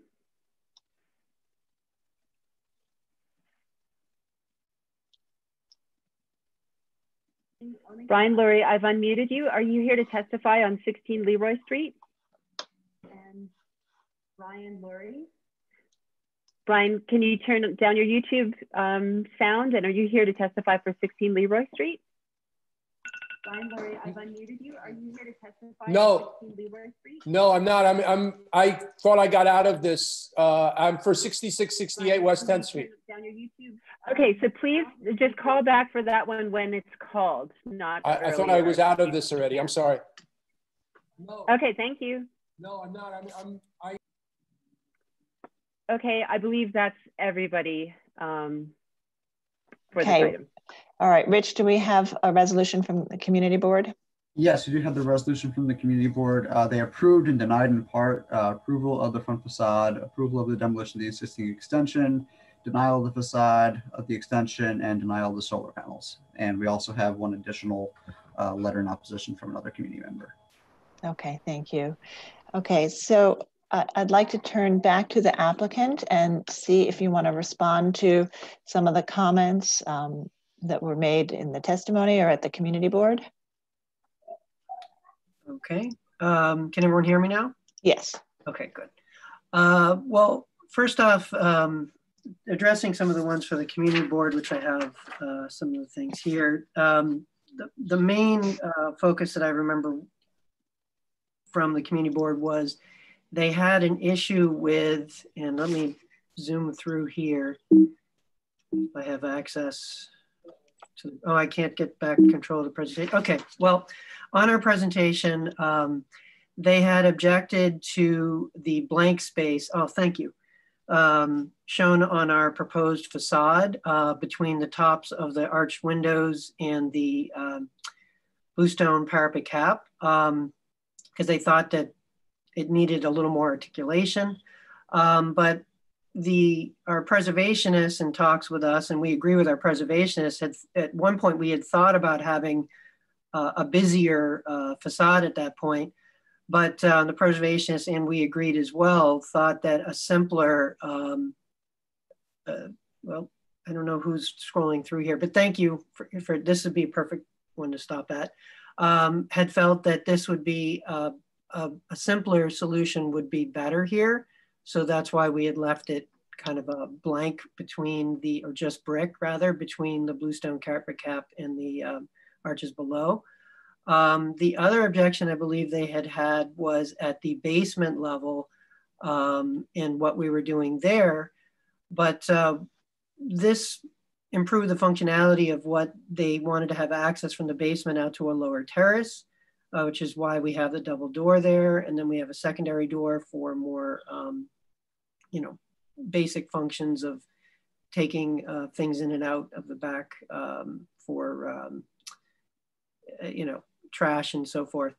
But the main important point of why we left it the way it is that this level, at the basement level, is not visible by anyone. It is well below the visibility line, which is actually denoted on this rear facade at about the midpoint of the terrace doors with the arch transoms. So that was one of the reasons we kind of kept our design below that level.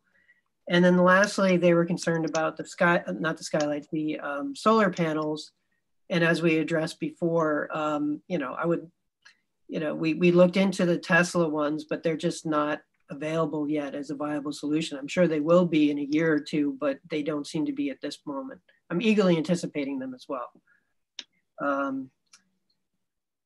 And we could not find another substitute other than something about this type of panel. And one of the reasons we chose this one is because it's uniform color as opposed to some other ones which are a little busier with a few different colors of metal and black material. So this one we chose because it was the most uniform and low profile.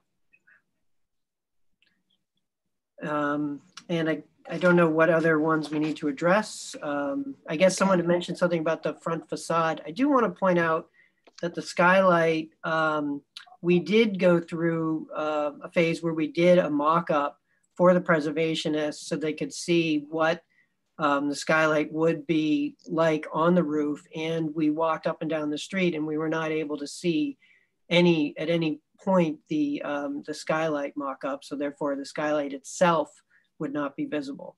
And you can talk to the preservationists about that as well if you'd like.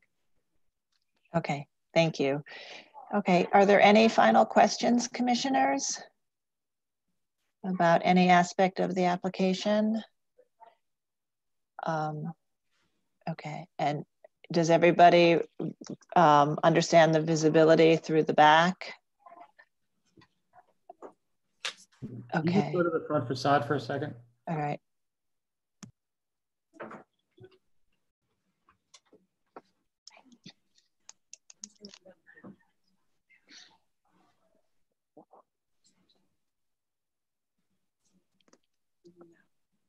Sorry, we're just having some difficulty getting through the slides.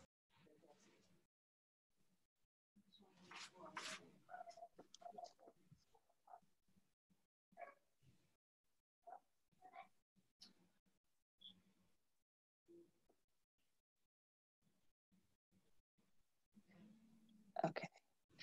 All right. And Commissioner Goldblum, did you have a question or you're good? Okay, Commissioner Jefferson, please go ahead. About the concept of modesty and the arch windows. Does it matter? We were discussing Rockefeller Center and we were discussing what happened before, what was there before, this change of scale.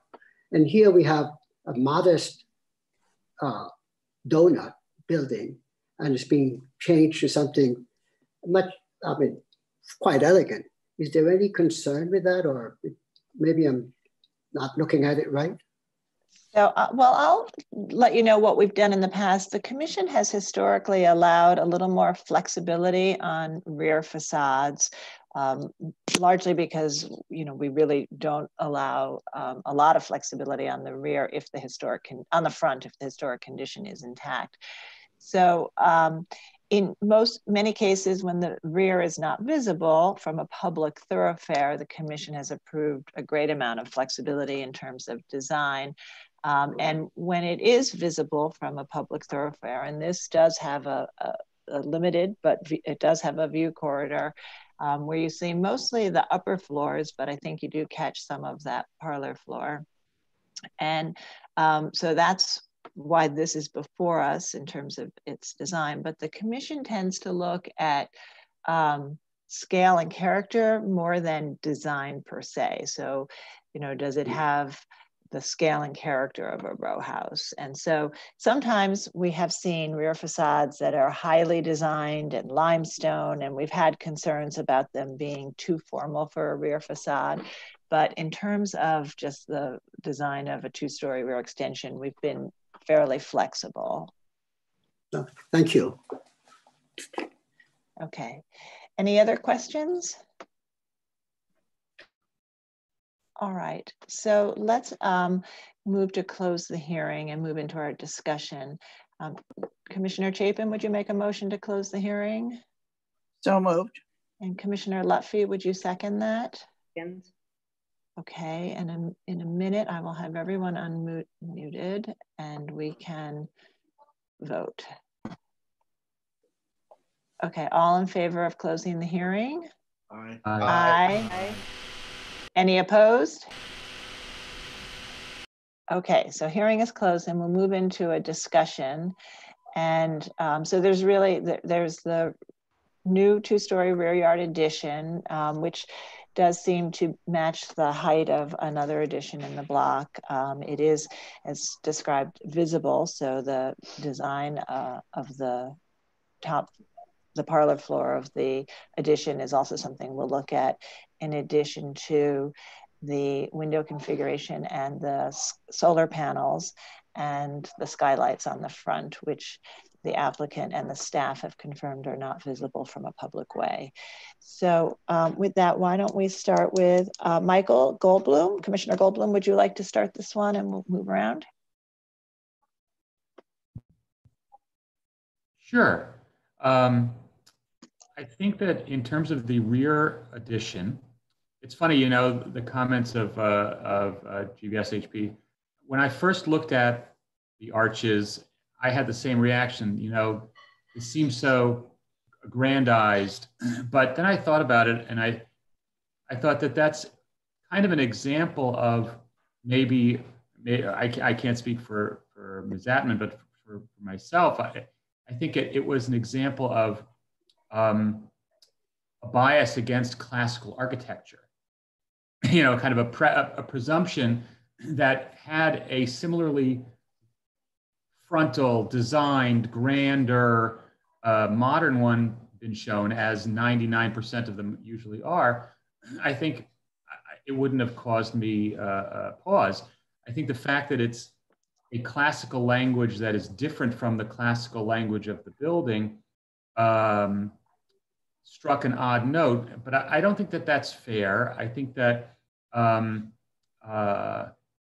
there are many examples that we've seen over time of rear yard additions that have been made in the 1920s, 1930s, and later on the Upper East Side and other districts where a different traditional architectural language is used for modifications to an older townhouse.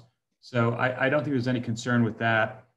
For me, I think the solar panels are well within the bounds of what we have approved in the past. They're simply laid out, they're symmetrical, they're relatively unobtrusive. If there were a matte version, that'd be great, but I don't think that's particularly problematic as shown. I do have a concern about the extent of the skylights on the front facade. I understand that they're not visible, but I think that in the case of a federal building of this vintage, you're removing the majority of the front roof and on the front facade of the building. And it's being done in a way that is not consistent with how front facades of roofed buildings of this vintage have been modified in the past, whether that's a Northlight or a dormer. It's just a series of what look like store-bought skylights in an array. It just doesn't, and I know that it can't be seen, but I think that for a front facade of a building of this vintage, I think we could appropriately take a higher standard and ask for the skylight to be revisited as something that would be more appropriate to its type and location. So would you be comfortable though with just a skylight that isn't as wide or as tall, that doesn't cover the entire slope? Yeah. Sort of along the lines of how we look at new shed dormers on pitched roofs. Okay. Yeah. All right. Commissioner Chapin, and if you could think about that suggestion of reducing the size of that skylight as well in your comments. Oh, where are you? Okay, go ahead, Commissioner Chapin. Yeah, I do approve the use of the solar panels, and I think I agree with Commissioner Goldblum's comments about the design. We usually give a lot of latitude to the rear design. I think that his point about the skylight is well taken, that while it's not visible, it is a lot of historic, it's unhistoric as presented. And having it, working with the staff to reduce the size of the skylight to something more appropriate seems to me reasonable in this instance. So I think that's where I would be at on the application. In general, I could approve it. Okay, thank you. And Commissioner Holford Smith, where are you? Hang on. Oh, I'm sorry, I've lost you here. Hang on. Okay, go ahead, Commissioner Holford Smith. I agree with the previous comments from commissioners. I think my initial reaction to the arch windows was very similar to what Commissioner Goldblum said. And I think if it were a modern vocabulary, I wouldn't have had that same issue, but I can accept it as a rear addition. And I had the same concern about the skylight in the front. I think it needs to be scaled down. Otherwise, everything else is acceptable. Okay, Commissioner Shamir Baran. I'm in agreement with what's been said. I'm not, I think it's fine to reduce the size of the skylights, but I would like to see them not there at all, even if I don't see them. But I would support it with the reduction. Okay. All right, and Commissioner Gustafson. Starting with the rear yard addition, I think we should first commend the applicant. I mean, we're taking away a structure that's got vinyl siding on it, which I'm sure we're all going to miss dearly, and we're replacing it with a shorter extension that is the height and depth of the neighboring building. I think that is about as respectful and decent as they can be. We have approved much more radical designs on such rear yard extensions, so I'm not concerned about the arches. As far as the solar panels are concerned, I'm fine with that, no issue whatsoever. And I agree with the other commissioners about the skylight. I would considering how much of that roof that's going to take up, I think it should be reduced somewhat. Otherwise, I'm fine. Okay, thank you. And Commissioner Jefferson, please go ahead. Yes, I agree with Commissioner Goldblum's comments. Okay, and Commissioner Lutfi? I'm in agreement as well. Okay. Commissioner Bland? Well, for another minority report, I have nothing against classical architecture, but when applied to a federal building, even then in the rear, I object to it. I think it's a wrong move. I think and just because it's in the neighborhood somewhere else doesn't make it appropriate here in a somewhat invisible backyard. So I can't go along with that. And I think meeting the exact alignment with the neighbor is also actually a wrong move. A nice move, as Commissioner Gustafson just said, but you know, a federal building should be respected as its own thing. It's not part of a pastiche in this case, and I think those are two wrong moves: the classical addition and the exact alignment. I think a federal house should kind of stand alone, and I bet that rear addition was probably initially a two-story addition, and most federal houses had them at that level. And so anyway, I can support something else, but I'm in the minority. I think a reduction in the front skylights is something that should be achieved, and maybe this won't be built for another year or two. So maybe by then the Tesla shingles will be available, and we can hope that that, as opposed to what's being proposed, will be what's put on the roof in the rear. But I guess I can approve it if they're really going to start building it right away. Yeah, and also the Tesla would require replacing the whole roof. I mean, they are roof shingles, so this is. No, I understand. Yeah. Okay. And Commissioner Chen? Yeah, I agree. At the minimum, the skylight at the front, even if it's invisible, it should be reduced, like Commissioner Lutfi said. Okay. And Commissioner Devonshire. I'm aligned with Fred with regard to that rear addition. I mean, we're taking a federal building and turning it into something completely different. I agree with my colleagues about the reduction of the front facade skylight. I guess with regard to the solar panels, there isn't much we can actually use as another option. I have to take, not really offense, but I have to say 8 years ago, I had a Columbia student who did her thesis on vinyl siding, and I gained a new appreciation for it, only moderate appreciation. and so I have to say something about John's remarks about vinyl siding. It is a very interesting material, and I love to see it when it gets tossed in the dumpsters. Okay. All right. Thank you all. Okay. So I think I know Commissioner Bland and Commissioner Devonshire have concerns about the design of the rear yard addition, but I think we otherwise have enough votes for it as is, and a consensus that the skylights should be reduced in height and width, working with the staff to allow more of a sense of the original building's roof. So I think we can make a motion with that, and I'm gonna ask Commissioner Goldblum if you will make that motion. Sure.